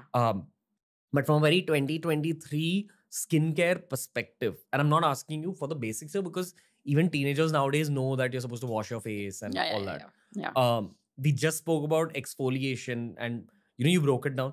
Maybe the last question related to exfoliation is it correct to say that you should exfoliate once a week? Yeah, you can. Okay. Now give us that advanced breakdown of all this retinol vagera. I'll tell you, the problem in that is it is so vast. So I would say in general, for the actives, I understand during COVID, there were so many companies which floated. A lot of Indian companies also floated and international companies floated with actives and with advanced skin treatment and with ye lagao, wo lagao, all those things and 10 steps and 1 step and all that came out, right? Korean skincare, everything came out. So everybody started self-buying things. So I must tell or warn that skincare is not like fashion. It's not that you buy something off the net, you wear it, this is not looking nice, okay, let me chuck it. When you apply it, like I said in this episode earlier, that I used a cream and it gave me an acne. One use of something can harm if it's not the right thing for you. So ingredients, you need to leave it to a doctor. I'm on the scientific panel for a lot of corporates, like Unilevers and P&Gs and stuff like that. I work on a scientific basis with them. So they were giving me the market intelligence, which said that the highest searched ingredients today is, like you said, hyaluronic acid, vitamin C, and retinol. So 3 are the highest searched things. And imagine everybody is using vitamin C. But vitamin C can be very harmful if your skin is dry, if your skin is chappy, or if it is, like I keep saying, eczema, if I bring it like an eczematous skin, or a xerotic, excessively dry skin, a sensitive skin, a sunburnt skin, a skin which is ready to go for holiday, which means there is an impeding sunburn, any of those situations of vitamin C can be detrimental to your Why? skin. One, it is an acid. It will sensitize your skin. It will burn your skin. It will be more sensitive to you. So as much as you think, oh, it's an antioxidant, it will protect me, it will do this, it will make me lighter, brighter, fairer, whatever you want to. Not for everyone. Not for every skin type. Not for every situation. Fair to say it's like a junior peel? Yeah, fair to say that. Okay. Fair to say that. So likewise, I'm saying something as common and as harmless as you're thinking vitamin C can do so much. And hyaluronic acid that you say has become everyone's god. Everybody's saying hyaluronic acid. I'll also put. Oh, it's hydrated, it's plump your skin. Hyaluronic acid is just, let's say, how can I put it? It's a concentrated water. Tightly bound concentrated water. Loosely, that is what a hyaluronic acid can be like. So it will give you a lot of hydration to the skin. A hydrated But look? Hydrated look, hydration, but it is an acid at the end of the day, right? So if you still put that on a very dry skin, it won't hydrate you. It will irritate you further. So that has to be also put on a skin where the barrier is intact. And just water is not enough. Skin needs to repair or protect or take care of itself. Three important things: water, oil, and protein, which you call as peptides, correct? So water, oil, and protein. So you can't put one or the other. You can't put one and expect magic. There has to be a combination of certain thing. And it is not easy to say, let's talk about ingredients and let's tell one thing. There is no one ingredient which will match everyone. So all I'm trying to tell you is, if you want me to now give you more skincare than wash your face twice a day, protect, nourish, cleanse. Let's say start with these three as your mantra. Okay? Cleanse, of course, you know what to do. Now, cleanse can be very, very complicated, actually. I just did one long video on cleanse for my own audience. Because you think just buy a face wash and wash it. No. Or you think there's a 3-step rate. No. Firstly, choosing the correct cleanser can make or break your skin. So if you are a dry skin person and if you end up using a brightening face wash, for example, which may have acids in it, can harm your skin, make it further dry, irritated. Eventually, that irritation leads to pigmentation.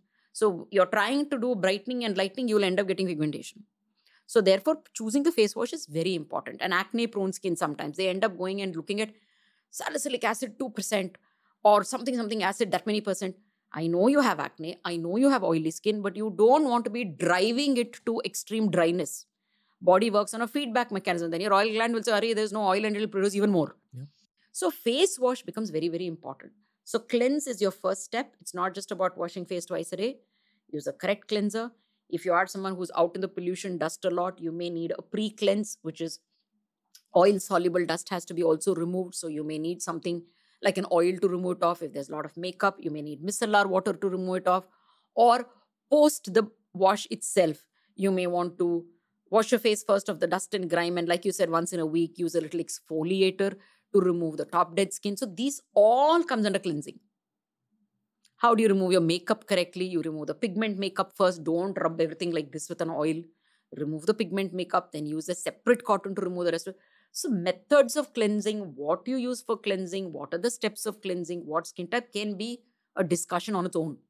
So yes, first thing is cleansing. Second thing, simply protect your skin. It could be from free radical damage, from pollution, from sun, from wind, from anything. Do you think sunscreen should be used by everyone? Yeah. Okay. Yeah. So these days, formulations of sunscreen is amazing. It just doesn't protect you from the UV rays, protects you from the visible light, protects you from infrared rays, which can be inflammatory, make your skin red and irritated. So it really works well. So sunscreen is a must in everybody's regime in the time when the sun is up in the sky. What if you don't use sunscreen? What if you don't use a sunscreen? Nothing will happen. You may be more prone to pigmentation. You may be more prone to a slightly faster deterioration of your elastin and your collagen. Your aging will be faster. A little faster. You may get a little dehydrated, a little inflamed, more than the person who is nicely using a sunscreen regularly. A little inflamed means if you have little acne on your face, it'll grow in size. It could become little more red and more aggressive. Okay. Simply your skin might become red and irritated because infrared will heat up the skin. So that can end up making it red and irritated. So those things eventually leading to pigmentation, acne, whatever, any aggression. So yeah, protection means protecting from all of this, which could be moisturizer is itself a protection, right? Against the dust and the particles. So that's protection. Then nourishing. Nourishing is, if your skin is dry, a good moisturizer is nourishing. If your skin is very dehydrated, something very nice and, like a little mist on the skin could be nourishing. So nourish your skin to what it requires to quench it, to calm it. Fourth step, which is optional, is correction and enhancement. That is where you can bring in your this serum, that tube, this acid, that all that can come there. Nourishment can also come from some good ingredients. Like food. No, I'm still talking of from the top. Oh, We are okay. talking only skincare regime now, Okay. from the top. Like, So I said 3-step, right? So cleansing, protection, and nourishment. okay. So nourishing the skin can come from any of these good ingredients, like a licorice, very nourishing to the skin. Calendula, calming and nourishing to the skin. Aloe vera. I'm not a great fan of aloe vera, to be honest. I was talking to a botanist long time back when aloe vera was right then. Everybody started growing one aloe vera in the kitchen pot. That is when I was like, how is this even possible? And me and my daughter were allergic to aloe vera, even from the plant. So I was like, oh, how did this happen? I'm not a botanist, so I don't understand that well. So in some conference, I met a botanist and I was talking. So he was telling me, I may be wrong with the numbers that I'm telling you now. He said there's some 400 species of aloe vera, or 700, something he said, out of which only 4 have medicinal value for skin. And he says once you extract it, within 4 minutes, those values die. So what are we doing? I don't know. So like that. So everything natural may not be necessarily good. Yes. So that is the long and short of skincare regime. Okay. I think nowadays the chatter about skincare regimes is mainly about the sunscreen angle, which I asked you, because I see a lot of Indians on the fence about it for multiple reasons. There are a lot of old school thinkers who think that, I mean, this is what Ayurveda says, that the sun is very good for your skin. It is good. It is good. It's still, I'm also saying, even Western medicine will tell you that sun is good for the skin. Yeah. You need the vitamin D that it gets. It stimulates happy hormones. Yep. So sun is very good in multiple levels for you. But that is that early morning sun, which is nice. Or evening. The old or the late evening, the dawn or the dusk. The older people, like my mother never wore a sunscreen. She does have a pigmentation. It's a different question. But that's a familial pigmentation which runs in the family called melasma. She also has it. Some of her sisters have it. That is different. She would get it even if you wore a sunscreen, for example. But I'm saying they never ended up wearing a sunscreen. Their skin was fine. We end up wearing a sunscreen. So I can always argue and say, but my mom never. Some people's moms have great skin. They can say, but my mom never wore it. But that day's food, the nourishment you got from the food, the pollution, the hole in the ozone was all different than what it is today. So it's much more harsher. My mom never used an AHA, BHA cleanser. You end up using that and walk into the sun, you're going to burn your skin. So contextually, it is very different today. Let us forget the ozone and the pollution. The number of things we are abusing the skin is not how my mom did it, right? At the most, what did they put? Banana on the skin, honey on the skin. Like you said, maybe aloe vera on the skin was advanced. So that is it. We are putting God knows how many things on our skin right now. Teenagers, so I have a habit of saying, carry all your skincare when you come to me for the first consultation. I am shocked at the bag they bring in. And some people genuinely have 10-step regime. I'm like, do you really have the time? So, yeah, so we are abusing the skin. So you need extra protection. Then you can't say I will abuse and I will not protect. How will that work? Okay. Have you seen a modern day human with good skin but who doesn't use sunscreen? Do you use sunscreen? No. Your skin is good. You're a modern day human. And I don't use it because I'm kind of lazy. That's all. There are many people like that. Like I'm saying, it's still okay. It's still okay. Like I said, are you then using an AHA and getting out in the sun? You're not. You're lazy, so you're not doing anything. So that is still okay. You can't disrupt and say, I will not protect.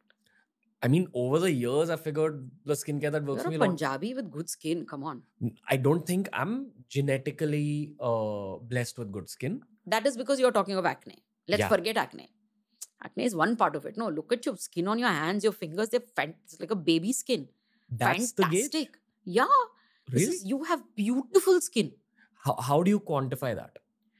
One, your skin is not too thin. Like, for example, my skin you're saying is beautiful when we started. I know it is a beautiful skin. I've got my dad's skin. But I can already see all my arteries and veins here, which is such a thin skin. I won't age well, no matter what I do. Because there's such a thin skin. But you, firstly, as a man, have a thicker skin, but even otherwise, your skin is nice and thick. I can see it's very even toned. Look at your knuckles, look at your hands, they're nice and even toned. They have a luminosity in it. So I know you're not putting junk into your gut. So Wow, you skin can tell is, that much? yeah, your skin is very well hydrated. Look at the little shine on your nose. Look at the little shine on your chin, your fingers. I usually, first thing, better than the face, I always look at their hands and their feet. Because that is something which is most exposed. So I can see it at its worst. You have not put a cream and come. I don't know what you have put and come to me, right? So when I check, I'm always, I have a table where they're sitting there. Obviously, bottom is just legs, so I can see their legs down. I see their feet, their elbow, their hands, everything as it, and neck. These 2, 3 things for me are very important to see. Then I come to the and scalp. Then I come to the face. So the face is obvious. But all of these contribute to, I know your hygiene, then your skin, then your whatever, issues. Then I know many things from just checking these many things. Wow. Okay. I never knew the hands and the feet are an indicator. Yeah. Okay. In the same way that, a lot of my female friends told me that the first thing they notice about a guy is the hands. Oh, That was really? such a shock for me. Like, why? Anyway, but anyway, coming back to skincare, for me, a lot of my skincare, this is just again my subjective experience. I don't know how true this is. This is something I discussed with Luke Coutinho at length. I worked a lot on my physical flexibility, and I saw that added a lot. Yeah, it does. So I asked him why it happens. He says that basically even your bones have an inherent amount of flexibility. They're not meant to be fully hard. They're slightly meant to bend. No, it's okay. Like you can, I encourage disagreements on the show. You have joints for it to bend. Bone itself won't bend. No, like there are cartilages around some parts to bend. Not bend. I understand, but not even an ounce of flexibility will happen on strong bones. When it starts to become flexible is when you see bow legs happening for older people, which means it's a weak bone. Okay. Okay. Let's just talk about flexibility in that case. In general. Medically speaking, when you're becoming physically more flexible, firstly, I would like to know what happens, because till now I assumed it's this slight increase in bone flexibility other than the muscle flexibility and all that. But his logic was that your bone marrow gets more stimulated over doing yoga in the long term. That's why you'll see that a lot of people who do a lot of yoga, their skin glows a lot. Like you'll see this difference. Is there any medical truth in this statement? Bone marrow getting stimulated with yoga, I don't know. I don't think there's any legit studies about it. I don't know, so I don't like to comment on what I don't know at all. What does yoga do to you to get better skin? One, from a deeper perspective, it actually balances out your hormones. It calms your mind. Once your mind is calmed, a lot of stress hormones from the mind is released in a better way. Happy hormones are released. So body is at a much better physiological state already. So the skin gets better. Can we approach this thoda from a medical perspective? Like my first statement to what you said is, what I've learned in yoga is that your parasympathetic nervous system is getting awakened. Correct. A parasympathetic nervous system, please correct me, doctor, is related to your state of relaxation also. Correct. So effectively, stress hormones are calmed down. Yeah, you're using the levers of your body to calm yourself down. That is one.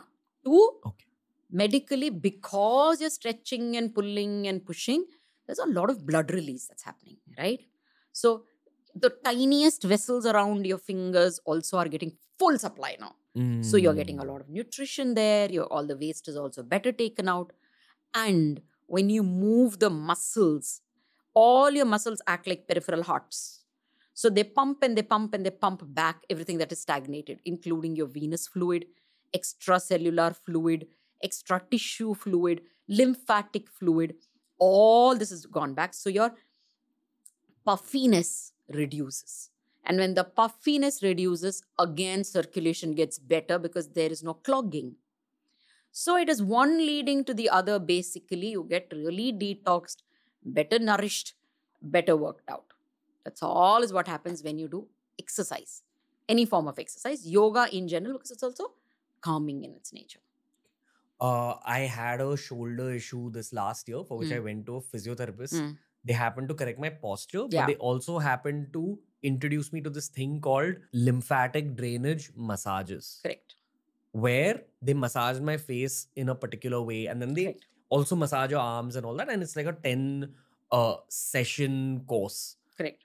And after the lymphatic drainage massages, the first day they said, you'll probably just feel a little dizzy today. But I was actually feeling great. I was kind of feeling high. But I just felt that I didn't feel bad. The second, third, fourth time, they were like, listen, you got to sit down.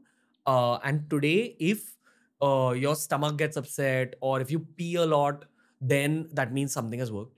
And I was like, yeah, that's not going to happen to me. And it actually happened. And I was like, what is happening here?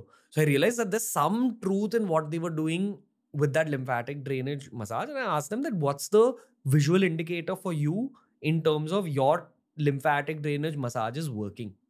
So they said that usually acne reduces. What is this connection? I'm asking a dermatologist this. And I actually saw that. I mean, I'm not dealing with too much acne right now, but my skin definitely was glowing. And I was feeling much better. There was that was one of the best things I've done for my body, that lymphatic drainage massage. So do you have anything to say about this? Like what was happening from a medical perspective inside my skin? Lymphatic drainage. Like I said in the previous answer, what happens when you do yoga? Lymph also drains back. So there's a lot of stagnation of that fluid, which is the fluid that usually leaks from your blood vessels, from your vein or your artery. Some fluid sometimes leaks. Why? Because everything is permeable, right? Okay. So some leaks. So those leaks are sitting in the tissue. That is again scavenged from this tiny little white little pipes called lymphatic channels. And they have little nodes everywhere, lymph nodes, which drain back to your heart, back to the venous system. So it is like, it just collects whatever is left fluid. The fellow who literally collects whatever is left and brings it back and dumps it back to the heart. So he's the lymphatic guy. Now, sometimes when you see puffy face, puffy eyes, puffy legs on people, it is all because there is stagnation of lymphatic drainage. May not be always lymph, it can also be venous drainage, but contribution is quite a lot from the lymphatic drainage as well. That needs to be drained back. A massage really helps in draining it, opening the channels, pushing it back. What I've also seen in recent times, especially people who do a lot of fillers around the eye, it's become a big thing in India. Tear trough, they call it. It's also called something like a trench under the eye, and everybody fills it up, and it looks like one big blue thing here. And there's a lot of, they would have poked it so many times that have disrupted the lymphatics of this area. So there's a lot of puffy eye and swelling. So there are such fine channels. If you keep poking, if you keep irritating, you disrupt them. So massaging really helps them back. For example, in the face, if you want to massage yourself, these are where there is a lot of lymphatics. From here, they all end up draining to preauricular lymphatic area. So there's a lot of, in front of the ear, there's lymph. So they will drain from here to here. Then from here to the neck, there are a lot of glands here. All over here, there are glands. So you drain. Then you drain the whole thing under the arm. There is a big lymphatic channels here, glands here. So like that, and so on and so forth, you keep draining everything. So that is how a lymphatic massage is done. It reduces puffiness, therefore reduces inflammation as well. Is it a form of treatment I do for acne? No, not really, because at that time I don't want to massage your face. I want to leave it alone. I don't want to touch you. Yeah. But is that something that there is science behind it? Could there be lymphatic obstruction? Yes, there is. Could the massage help? Yes, it can. There are experts who do lymphatic massages. You could end up doing that. It is very easy to learn in a number of YouTube things which will teach you. It's a simple thing to do it on your own. For those people who feel very puffed up in the morning, they can do their own little lymphatic massage. It really kind of helps. Just kind of depuff. Okay. In that whole skincare section we were discussing, we didn't touch upon retinol, which has become very, very popular. I've heard it's for fine lines, wrinkles, and it's kind of one of the most common anti-aging things now. I have a lot of, please correct me if I'm wrong, do girls have skin that ages faster than male skin? Does that happen? It happens. Why does it happen? One. And two, I'm asking you this because all my female friends who are my age are all using retinol. And they're talking about how it's actually have the acne also and all that. I don't know how much truth there is in that. It has? How does retinol work? Should people be using it? Etc. etc. You can expand this thought as much as you like. So, break down first, what is retinol? Retinol is one of the precursors or some sidestep to retinol, vitamin A, simply put. Now, this retinol is not a new ingredient. It is one of the oldest ingredient with maximum studies as an anti-aging one, because it increases your cell turnover and changes the DNA of your basal cell in a way that it produces good cells, repaired cells, and increases the cell turnover. So it keeps bringing in fresh cells. So the skin looks nice and fresh. Now, is it anti-aging? Yes, because it's increasing the cell turnover and taking out the dead cell from top. So it kind of makes the skin look more youthful over a period of time. Should everyone use retinol? No, I have never put retinol on my face. I cannot handle retinol. My skin is super thin. If I use retinol, it will only, that turnover is not going to help me, firstly, unless you really have like a thick skin to help the turnover. 2, I don't have a lot of clogged skin. I am exfoliating it regularly. 3, my skin is dry and sensitive. Putting retinol will only irritate my skin. There is not even easing my skin into it. I've tried even that. It doesn't work. So not all ingredients work for everyone. For me, a peptide is better for anti-aging, which are the proteins. What are we trying to build? More proteins and help the outer dead cell get better, right? So I'm inducing peptide acid. So I'm still continuing with retinol. Let me not digress. So retinol is not for everyone. Retinol works best for thicker skin type, acne-prone skin, oily skin type works brilliantly well. Whereas a very thin skin, transparent skin, dry skin, I wouldn't really jump and use retinol on them. There are a lot more other anti-aging also available for them, which is easy to use. Easy on the skin as well. So that is that.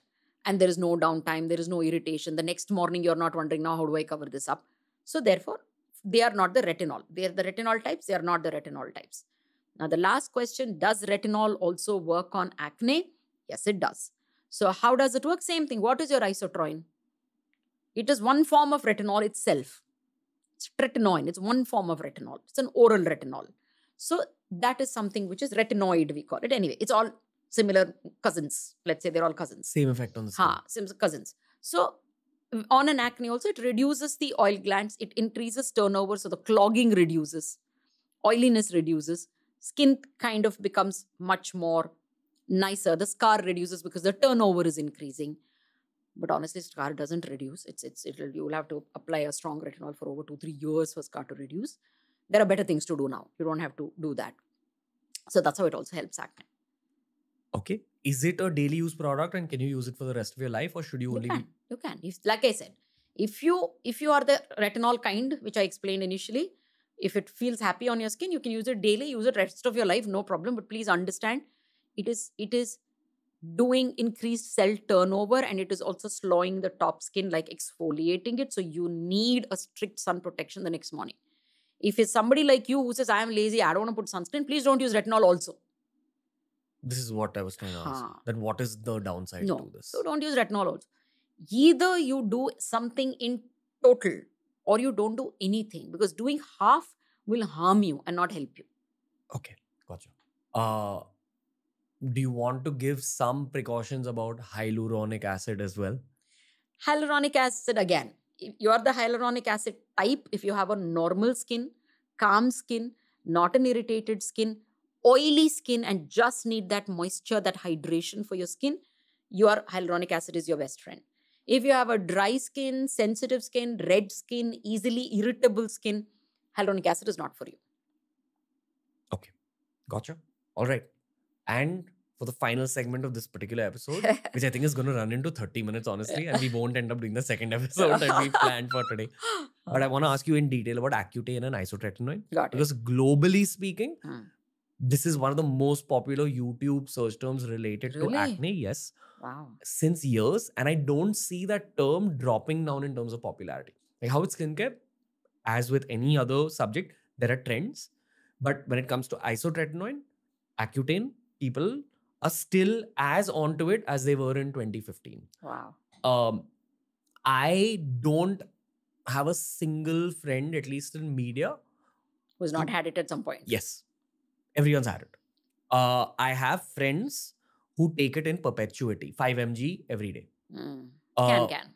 Wow, really?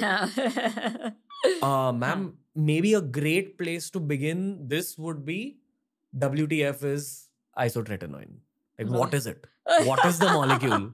Like, why? And I've also taken it. it literally, and this is in my phase where I was eating a lot of shit as well and had bad habits. It just wiped out my acne. Correct. So how did it work so effectively? I was shocked at how effective it was. Was it just that effective for me, or is it actually effective for everyone? Everyone. If you have an oil gland, it will work. Okay. And if you have to have acne, you have to have an oil gland. Correct. So it will work. Now, isotroin, tretinoin, Accutrate, whatever you call, are either trade names or cousins of the same thing. It is, again, vitamin A precursor, like the retinol you applied on the skin. This is edible fellow. Okay. How does this work? It dries out all your glands, including your tear glands. It can even cause dry vagina, dry eye, dry skin, dry lip, dry everything. So basically, this fellow will dry everything out. And I think the one precaution is if you're trying to conceive, you don't have it. Correct. Because any form of retinol is teratogenic, which means it can cause harm to your baby. In men also? No, not in men. There are recent studies which have shown it is not in men. So that is, it blanket dries everything out. So most of you who've been taking isotroin or tretinoin have realized that you have lip smacking. Lips go dry. That's the first thing that happens, right? That's all is what it is doing. It is drying everything.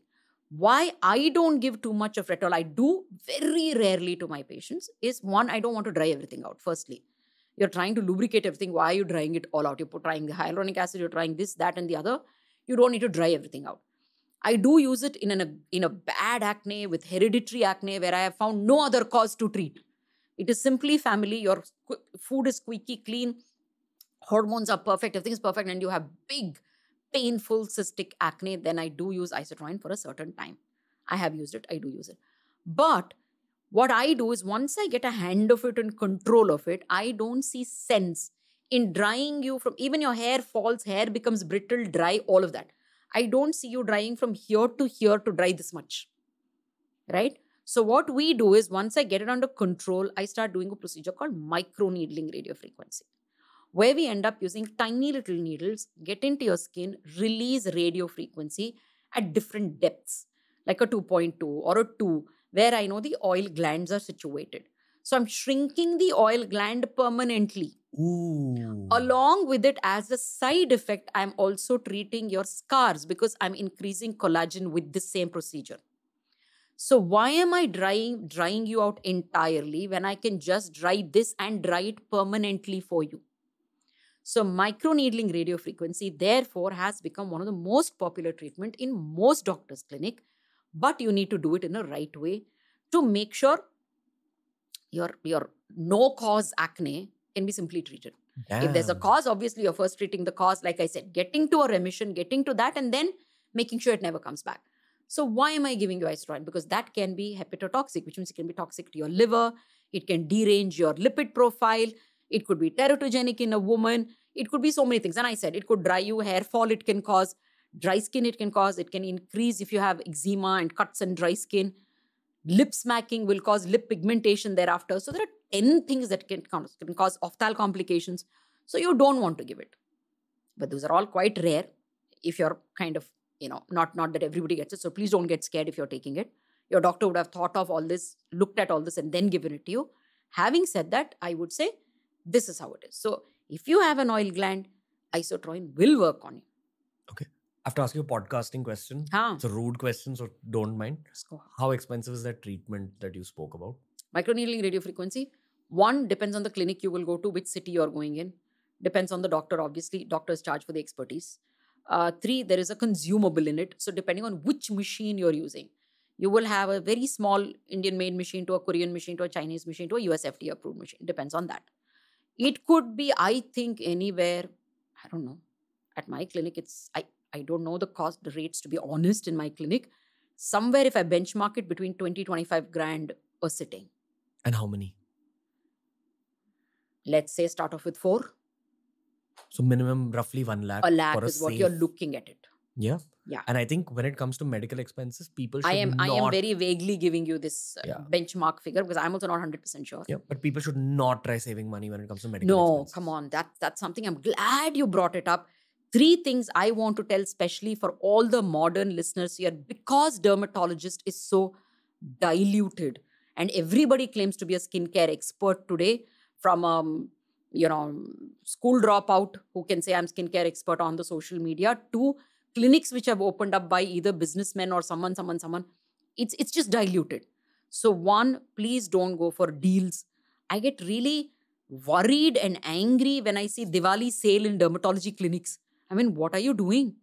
So you can't be doing that. So there is no deals, there is no discounts, there is no sale, there is no anniversary sale. You need to please go for. This is not passion.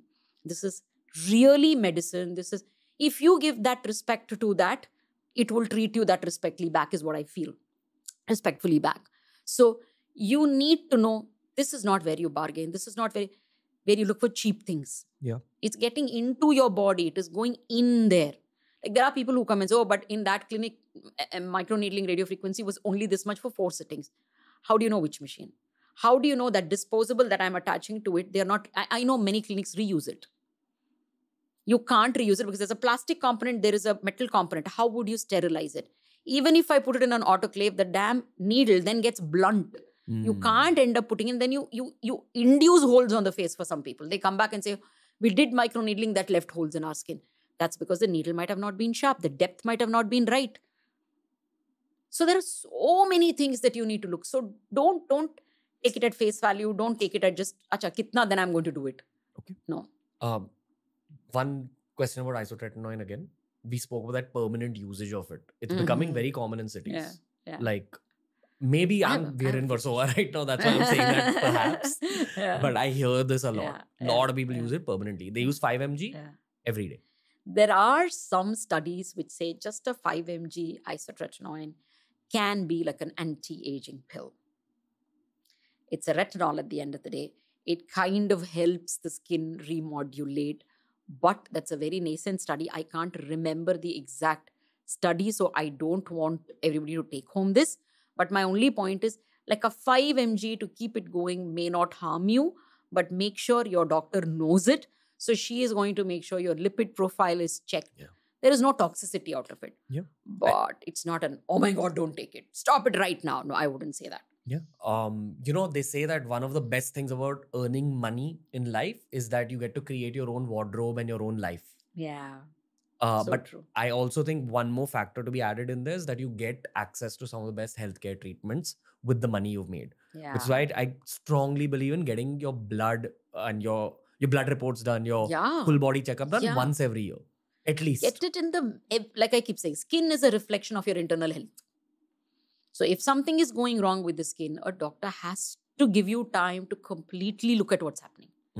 And healthy skin is going to remain in fashion forever. Yeah. Okay. I don't want to end this episode right now. There's little more questions. About the peels. What is a peel? All the shit I know because I've dated people from media who have gone to dermatologists. Otherwise, I'm an engineering grad. The first time I heard peel, I was like, why would you do that to your face? When you peel it off. Yeah. Now I understand a little bit more. With slightly incomplete understanding, which we're going to correct today. So what's a peel? So like you said, it is a peel only. But what are you trying to peel is important. So it could be, depending on the depth that it peels your skin off, it is very superficial, medium depth, and deep peels. When you say very superficial, it literally takes away the top dead layer of your skin. So you put the peel, you remove it, you just look a tad bit brighter. So that's what it's doing. A little deeper when it goes, it becomes a, let's say, superficial peel, where it may lead to a little redness or a little irritation for a very short time. A medium depth peel may actually cause a little bit of rough and slowing skin, but not really slowing away. Now, deeper peels literally shrink and take away a portion of your skin. So there, depending on the depth of the peel, like a very superficial, you do it, 20 minutes, you're out of the clinic looking glowing, happy, go, life is gone. Second level of the peel, when you go a little deeper, the doctor will tell you, oh, be a little careful, don't go out in the sun, don't do scrubs, don't do rubs, don't jump in the pool where there's a lot of chlorine, nothing to irritate your skin. For a week, you take care of yourself. By then, the skin kind of recovers. Medium depth peel, you will say, oh my God, 10 days, strictly sun avoidance, da da da da. Now, the deep peel, you're literally bandaged for the first 7 days. And then you have to stay in. And so you will never see an Indian do it because that is not for brown skin. That is only for white Western skin. We don't even do. I have never done one in my 22 years of practice. I don't know how to do it. One of my colleagues who I really love her, I've looked up to her when I was a younger dermatist, Dr. Marina Landau. I was just talking to her this morning. She does these aggressive peels, ripping away her eyes and all, it's gone. But then beautiful it becomes. But that's only possible for a white skin. Why? That's we PIH, we pigment badly. You can even scar badly if it is done badly. That's a different question. Brown skin. Yeah. Brown skin pigments badly. Very badly. Because we PIH very bad. There's this content of melanin in us, which can just go left or right depending on its mood. So it can either become fully dark or it can completely lose pigmentation and become white. Okay. Like the desi bias in me always assume that brown skin is healthier, better than... 100%. 100% healthier and better. In fact, just now there is a study from Northwestern University which says they have devised a synthetic melanin wherein they're applying melanin on the skin. We to hate our melanin in the skin. They're applying melanin on the skin and they have realized it not only protects the skin from sun, it also is wonderful at skin repair. So they've seen it on a wound where the scabs fell off much sooner, skin healed much sooner, closed in much sooner. So they're in fact now thinking of using it on burns patients to help kind of get the skin back quickly. So melanin is a beautiful thing, which is our brown skin. That is why we don't burn like the West. That is why we don't age like the West. That is why we heal so much better. It is all because thanks to our melanin. Okay. You were saying about deep peels. Peel. So peel not happening. Okay. What we do in an Indian scenario is just superficial peel. Very rarely medium depth. That also none of us do it. We do it like a concentrated one, like a TCA cross for acne scars. That's the deep peel, medium depth peel that you end up doing. Literally in a toothpick, we put one dot on the scar only, and that to a shorter period of time, and it's over. Medically, what's happening there? Then it'll just peel off a little. Then the scar kind of closes in a little better. A scar is basically your skin having different contours. Correct. Now Texture. It's khaddas. Like it's basically like holes. A gap in your skin.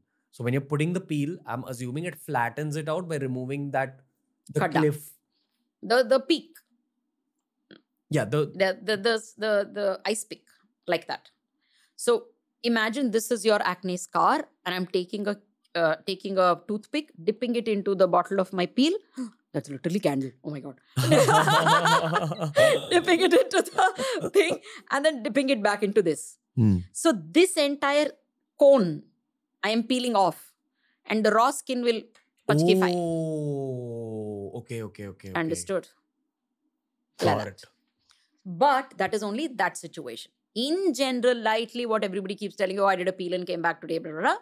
That is a very superficial peel, where it could be vitamin C, ferulic, kojic, azelaic, phytic, 1,000 peels are there. So we either use single peels or we combine the peels. Depending on if it is acne, usually it is salicylic, mandelic that we end up using. We can even use TCA at a very low concentration, blah, blah, blah. Everything we end up mixing up. And then it's literally like taking paintbrush and painting it on your skin, taking a Q-tip and applying, depending on each doctor's technique. We end up applying it. Some peels are sequential. I'll apply one kind of a peel, then I'll put on top to build up my peel. Or I'll do segmental peel, which means your skin is not equal everywhere, right? This is oily, this is dry, this is dry. This is pigmented, for example, and dry. Most people, Indians, I see this area is pigmented and dry, though this is very oily. So then I put a different peel. That you got as a segmental peel. Then we have a long stay peel, certain peels like kojic peels, retinol peels. Your retinol is also in a peel form. We apply that and send them off home. Then they remove it after some 6-7 hours, and slowly you will see peeling in the next 6-7 days and skin becomes nice and neat. So there is a lot of variations that we do in peel to give a lot of results. Usually it clears out your complexion, clears out kind of a top dead layer. So skin looks brighter, cleaner, acne scars fade out, imperfections fade out, uneven tones kind of blend in and fade out. So various peels we do for various things. So that is a peel. It's an office procedure. Come in, go out. Okay. I don't know why I feel like asking you this now. What? But what do actors mainly come in for? They just do yoga. Of course. No, so I do have actors coming in, male actors especially, could be male and female. Actually, why am I saying male actors? If any one of them, hair, very big concern in them. As much as one would like to think it is skin, hair is a big concern. Like receding hairlines. Yeah, receding hairlines, thinning hair, burnt out hair. They keep pulling the hair, putting attachments, putting product every day. Imagine today, my daughter is going to watch this and shout at me, saying, Mom, couldn't you even do a blow dry? She hates my jungly hair. And I thought, oh, I don't want to put heat. She's like, yeah. She's like, what do you, look at you. I have South Indian frizzy hair and I've just come now and I don't know how I'm looking. Anyway. It's also healthy hair. Healthy hair. So, you imagine blow drying every single day. And that too, it's not just blow drying to tame it. You have to make it sit a certain way, means that much heat is put on it. You're blow drying, then you're ironing, then you're tonging, then you're doing 10 things. So literally all of them lose hair, poor things.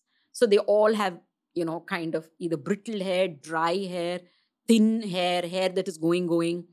So that is something that they come for, hair, which is important. Skin, yes, you're an actor, you have to look your best. Gone are the days where you knew there is post-production, pre-production, makeup, light, enough. Today there is papped at the airport, papped at the restaurant, papped in the promotions that they do. So they have to even look beautiful 24/7. So yes, they come to you for everything from a simple skincare regime to an acne, to maybe pigmentation, and to remain young, to remain youthful, to remain having a perfect contour. The light has to take up your face well, right? It's all about the light, what comes on your face and how it throws back, how your face looks. So they all want the face looking beautiful. How an actress, even at 35, 40, if she's looking exactly or rather subtly, if you trace them from the first release of their movie to now, you will see how slowly they've become prettier, youthful, lovelier. But I can definitely vouch for my work that you can never say what I've done. So mostly they come in for that. The bad work is what you can actually point out, to be honest. The good work, you will never be able to tell. You will never be able to tell. It just looks like, oh, they've done good skincare, but I would have done 1,000 things. When someone's had plastic surgery on the face, does skincare also change? Skincare may not change if you do a plastic surgery, because if you look at the younger artist, if someone has done a plastic surgery, it could be rhinoplasty, which is their nose, for example. I know of a few, let's say, male artists who have also done something for their chin, which is not necessary now to put an implant, because we do a beautiful jawline and creation of a chin with just fillers, which is a 1-second job where you don't have to go in for a surgery. And it, as against the popular belief that, oh, we have to keep doing it, karte rehna padega. No, fillers, when it is a well done job. When I say, first, if I say I usually don't do everything at one sitting, I take them 2 stages and say, okay, now I'm done. Then many a times I don't do anything more for the next 5 years. So changing the face contour is something we can do. But post-plastic surgery, why will it change? Because even if you've done something for your nose, for example, or done something for the chin, skin is still the same. Even, for example, an old artist has gone, let's say, to get a face lift done. A part of her skin is cut off because they have pulled and pegged it up, but the rest of the skin is still there. It is the same skincare which will continue.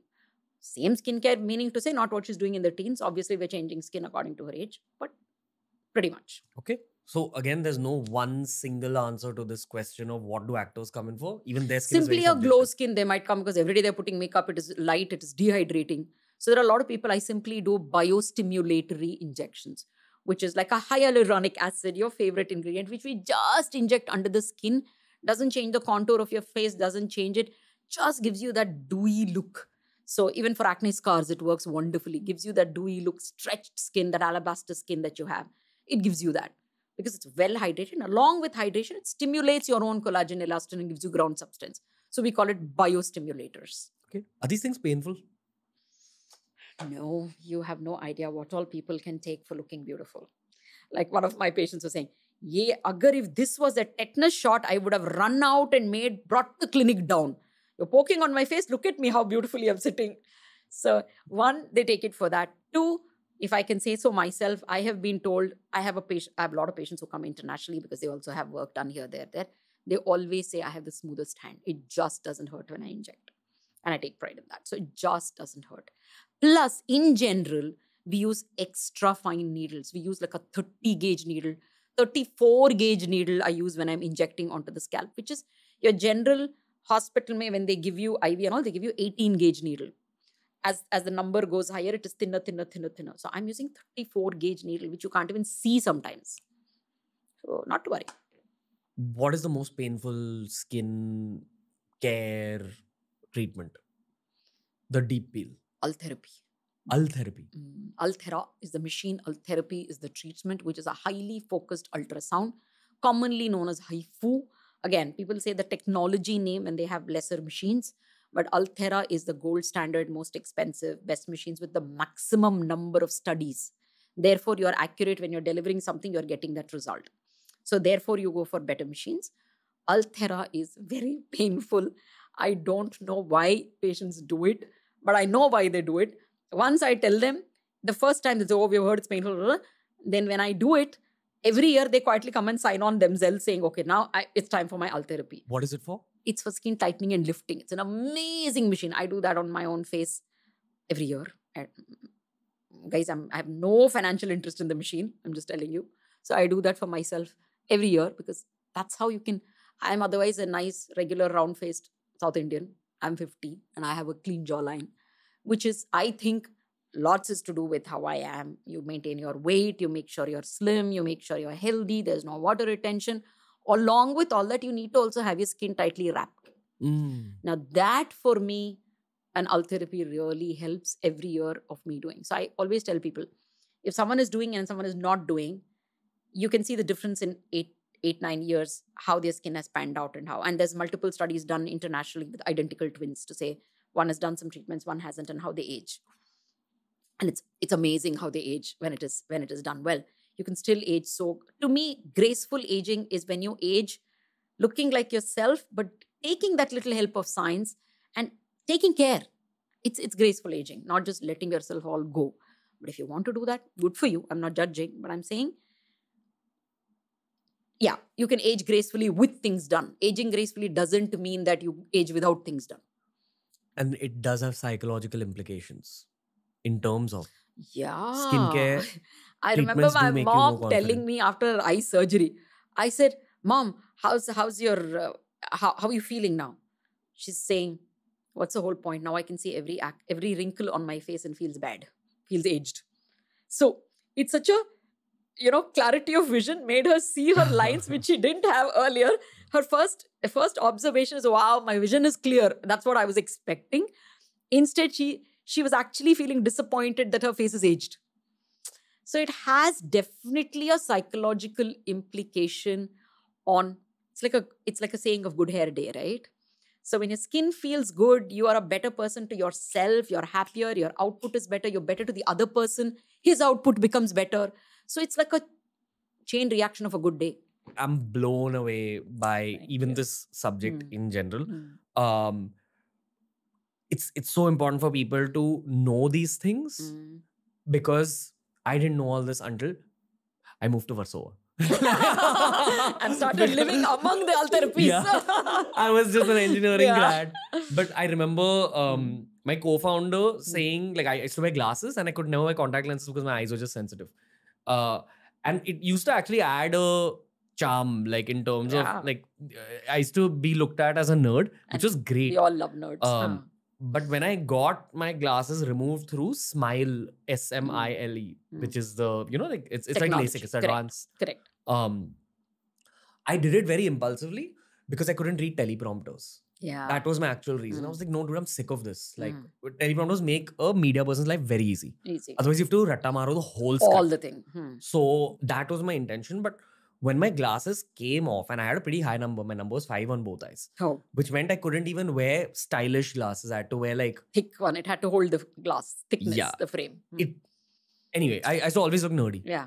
When my glasses came off, I saw how people treated me different. Yeah. And I realized, okay, wow, this is why people go in for plastic surgery also. Then it made sense to me. Yeah.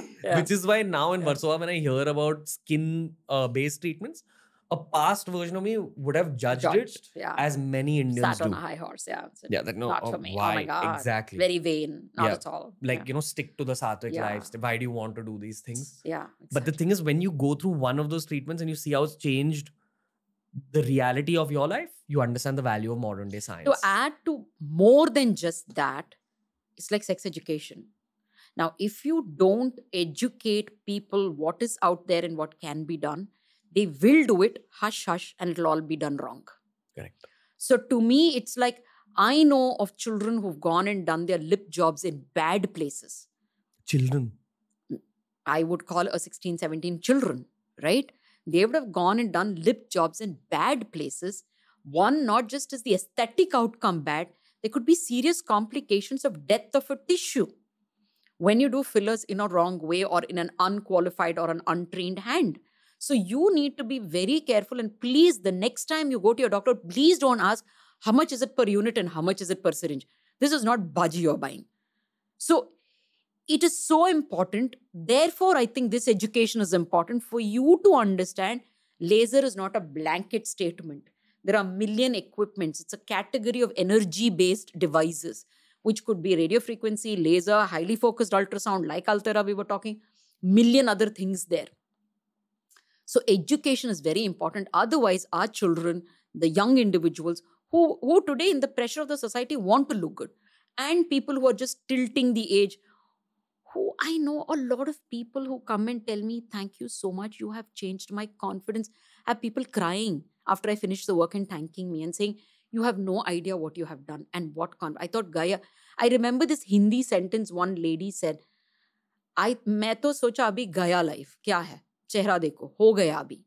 But thank you for what you ended up doing to my face, that I feel I still can go out and live and be happy. You may find it very trivial, but it is true when you come there, like you said. Now, out of this pressure, whether it is a teenager or an adult, you don't want them going misinformed and going into small lane and quietly doing something. You want them to be informed. You want them to know what it is. Now, whether you want to take or not is your perspective. Like how you don't want to body shame a person who is whatever, let's say big in size or who is something. Don't body shame a person who wants to do Botox. It's okay. I have a zillion more questions in my head, honestly, about aging, fillers, all these other treatments, which we can actually break down from both a biological perspective and a cosmetic perspective. But we'll do that the next time. Dr. Rashmi Shetty, that's the end of this episode. I know that you get asked these questions a lot, but it was a very important episode for the internet. Like if I had this episode in my hands at age 22, my 20s would have been different, which is my major intention behind doing this particular episode. So thank you. And I'm sure you're solving problems constantly, but you've also solved a lot of people's problems today, especially young adults. Thank you. Who are going through major psychological issues because of however the skins are reacting to life. I'd also like to put a disclaimer, which is kind of a throwback to what you said at the start of the podcast, that chill out. Like, don't it's okay. Take skin problems so seriously. It's 2023, it's all solvable. But learn your body. Like, I think a majority of the issues I had and the majority of the issues I see around me basically boil down to people not understanding how their body works and not seeking medical help. Yeah, fair enough. These two factors. Fair enough.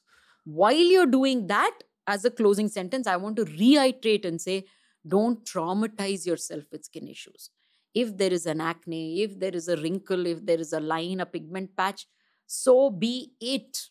Don't let that dampen your confidence and spirit. At the same time, like you said, seek the medical advice. Can be done, but just don't bother. It's just a bloody pimple. Yeah. And, everyone's skin has trouble. Like, including like the biggest superstars that you know. Yeah. They're all, every human who's born in our world is going through the same problems you've gone through recently. So true. So there's too many people watching this, probably crying right now. Just at the end of this conversation, I wish when I was dealing with my skin trouble when I was 22, 23 and didn't know what's happening, I wish someone had told me these things. So I'm just glad I get to do it at age 30 for other people. And I'm sure there's a part of you that feels that as well, because I know that the biggest gift of a doctor's career is how you can change people's lives. So true. I have to tell this one thing. I remember after my MBBS for a year, I was working in the ICU as a not an intern. What do you call it? I had a ICU post. So I was working there as a resident. And I used to love it. You finish your ICU duty and come out. As against a ward doctor, Where when you're a ward junior doctor, you're just calling the doctor saying, doctor's coming on rounds, you're writing down notes and just making sure that's done well. In an ICU, when things go wrong, you first treat. Then you call the senior consultant to say, sir, I've done this. What do you think? He will change a little or do a thing. He'll come for rounds a little later. So the power that you have as a doctor, as a clinician is real. You're doing it. You're saving the life. So when you finish your that 12-hour duty and when you walk out, you will see those relatives standing. And they'll come and they'll say, how's my dad? How's my mom? How's your child? Whatever. And they look at you like as if you're God who's walked out. And next day when you walk into the ICU again, they'll say, will you please look at her? Will you please tell this? It's a beautiful feeling. And at the same time, I couldn't handle it because I get very emotional with everything. I get very attached to my patients. So I had to get out of that. Then I gotten into dermatology studies and then I'm a dermatologist today. Somewhere along the line in dermatology, I remember coming home once and crying with my daughter and saying, I don't feel like a doctor anymore. I don't think I'm saving lives. So Uppu says, Ma, you're not looking at it. You're looking at it wrongly. Look at the amount of patients who come and thank you. You've saved people's confidence, their marriages, they've extended their careers, their confidence have changed. You've no idea what you're doing. You may not be saving the life, but you're saving the quality of their life and enhancing it and making them live so well now. So I'm just saying this to say, don't look down upon someone who's wanting to look beautiful or wanting to have a good skin and good hair. Help them, guide them. That issue is real. All I'll say in the end Yeah. is that you're not a dermatologist, you're the dermatologist today. Oh, So, ma'am, I hope to speak to you again. There's lots more to unpack. Yeah. This is just an intro to dermatology. So I Yeah. appreciate your time Thank you. and your presence and all your skincare tips. Thank you. So, thank you, ma'am. So much. So that was the episode for today, ladies and gentlemen. But as I said at the end of this particular podcast, this should reach maximum people because so many people are dealing with psychological trauma because of cosmetic issues. And when it comes to cosmetic issues, everything is solvable. That's what we tried doing on this episode. We just tried putting a lot of free of cost knowledge out there. I sincerely hope that it reaches the people who need this kind of knowledge. Of course, Dr. Rashmi Shetty is going to be back on the show very, very soon. The next time we'll talk a little bit more about aging, anti-aging, Botox, fillers, modern day cosmetics, a lot of other stuff. Please tell me in the comment section what you'd like us to cover in that particular episode. I'm super pumped about having multiple conversations with the legendary doctor. But for now, that's it for today, ladies and gentlemen. We'll see you very soon on TRS.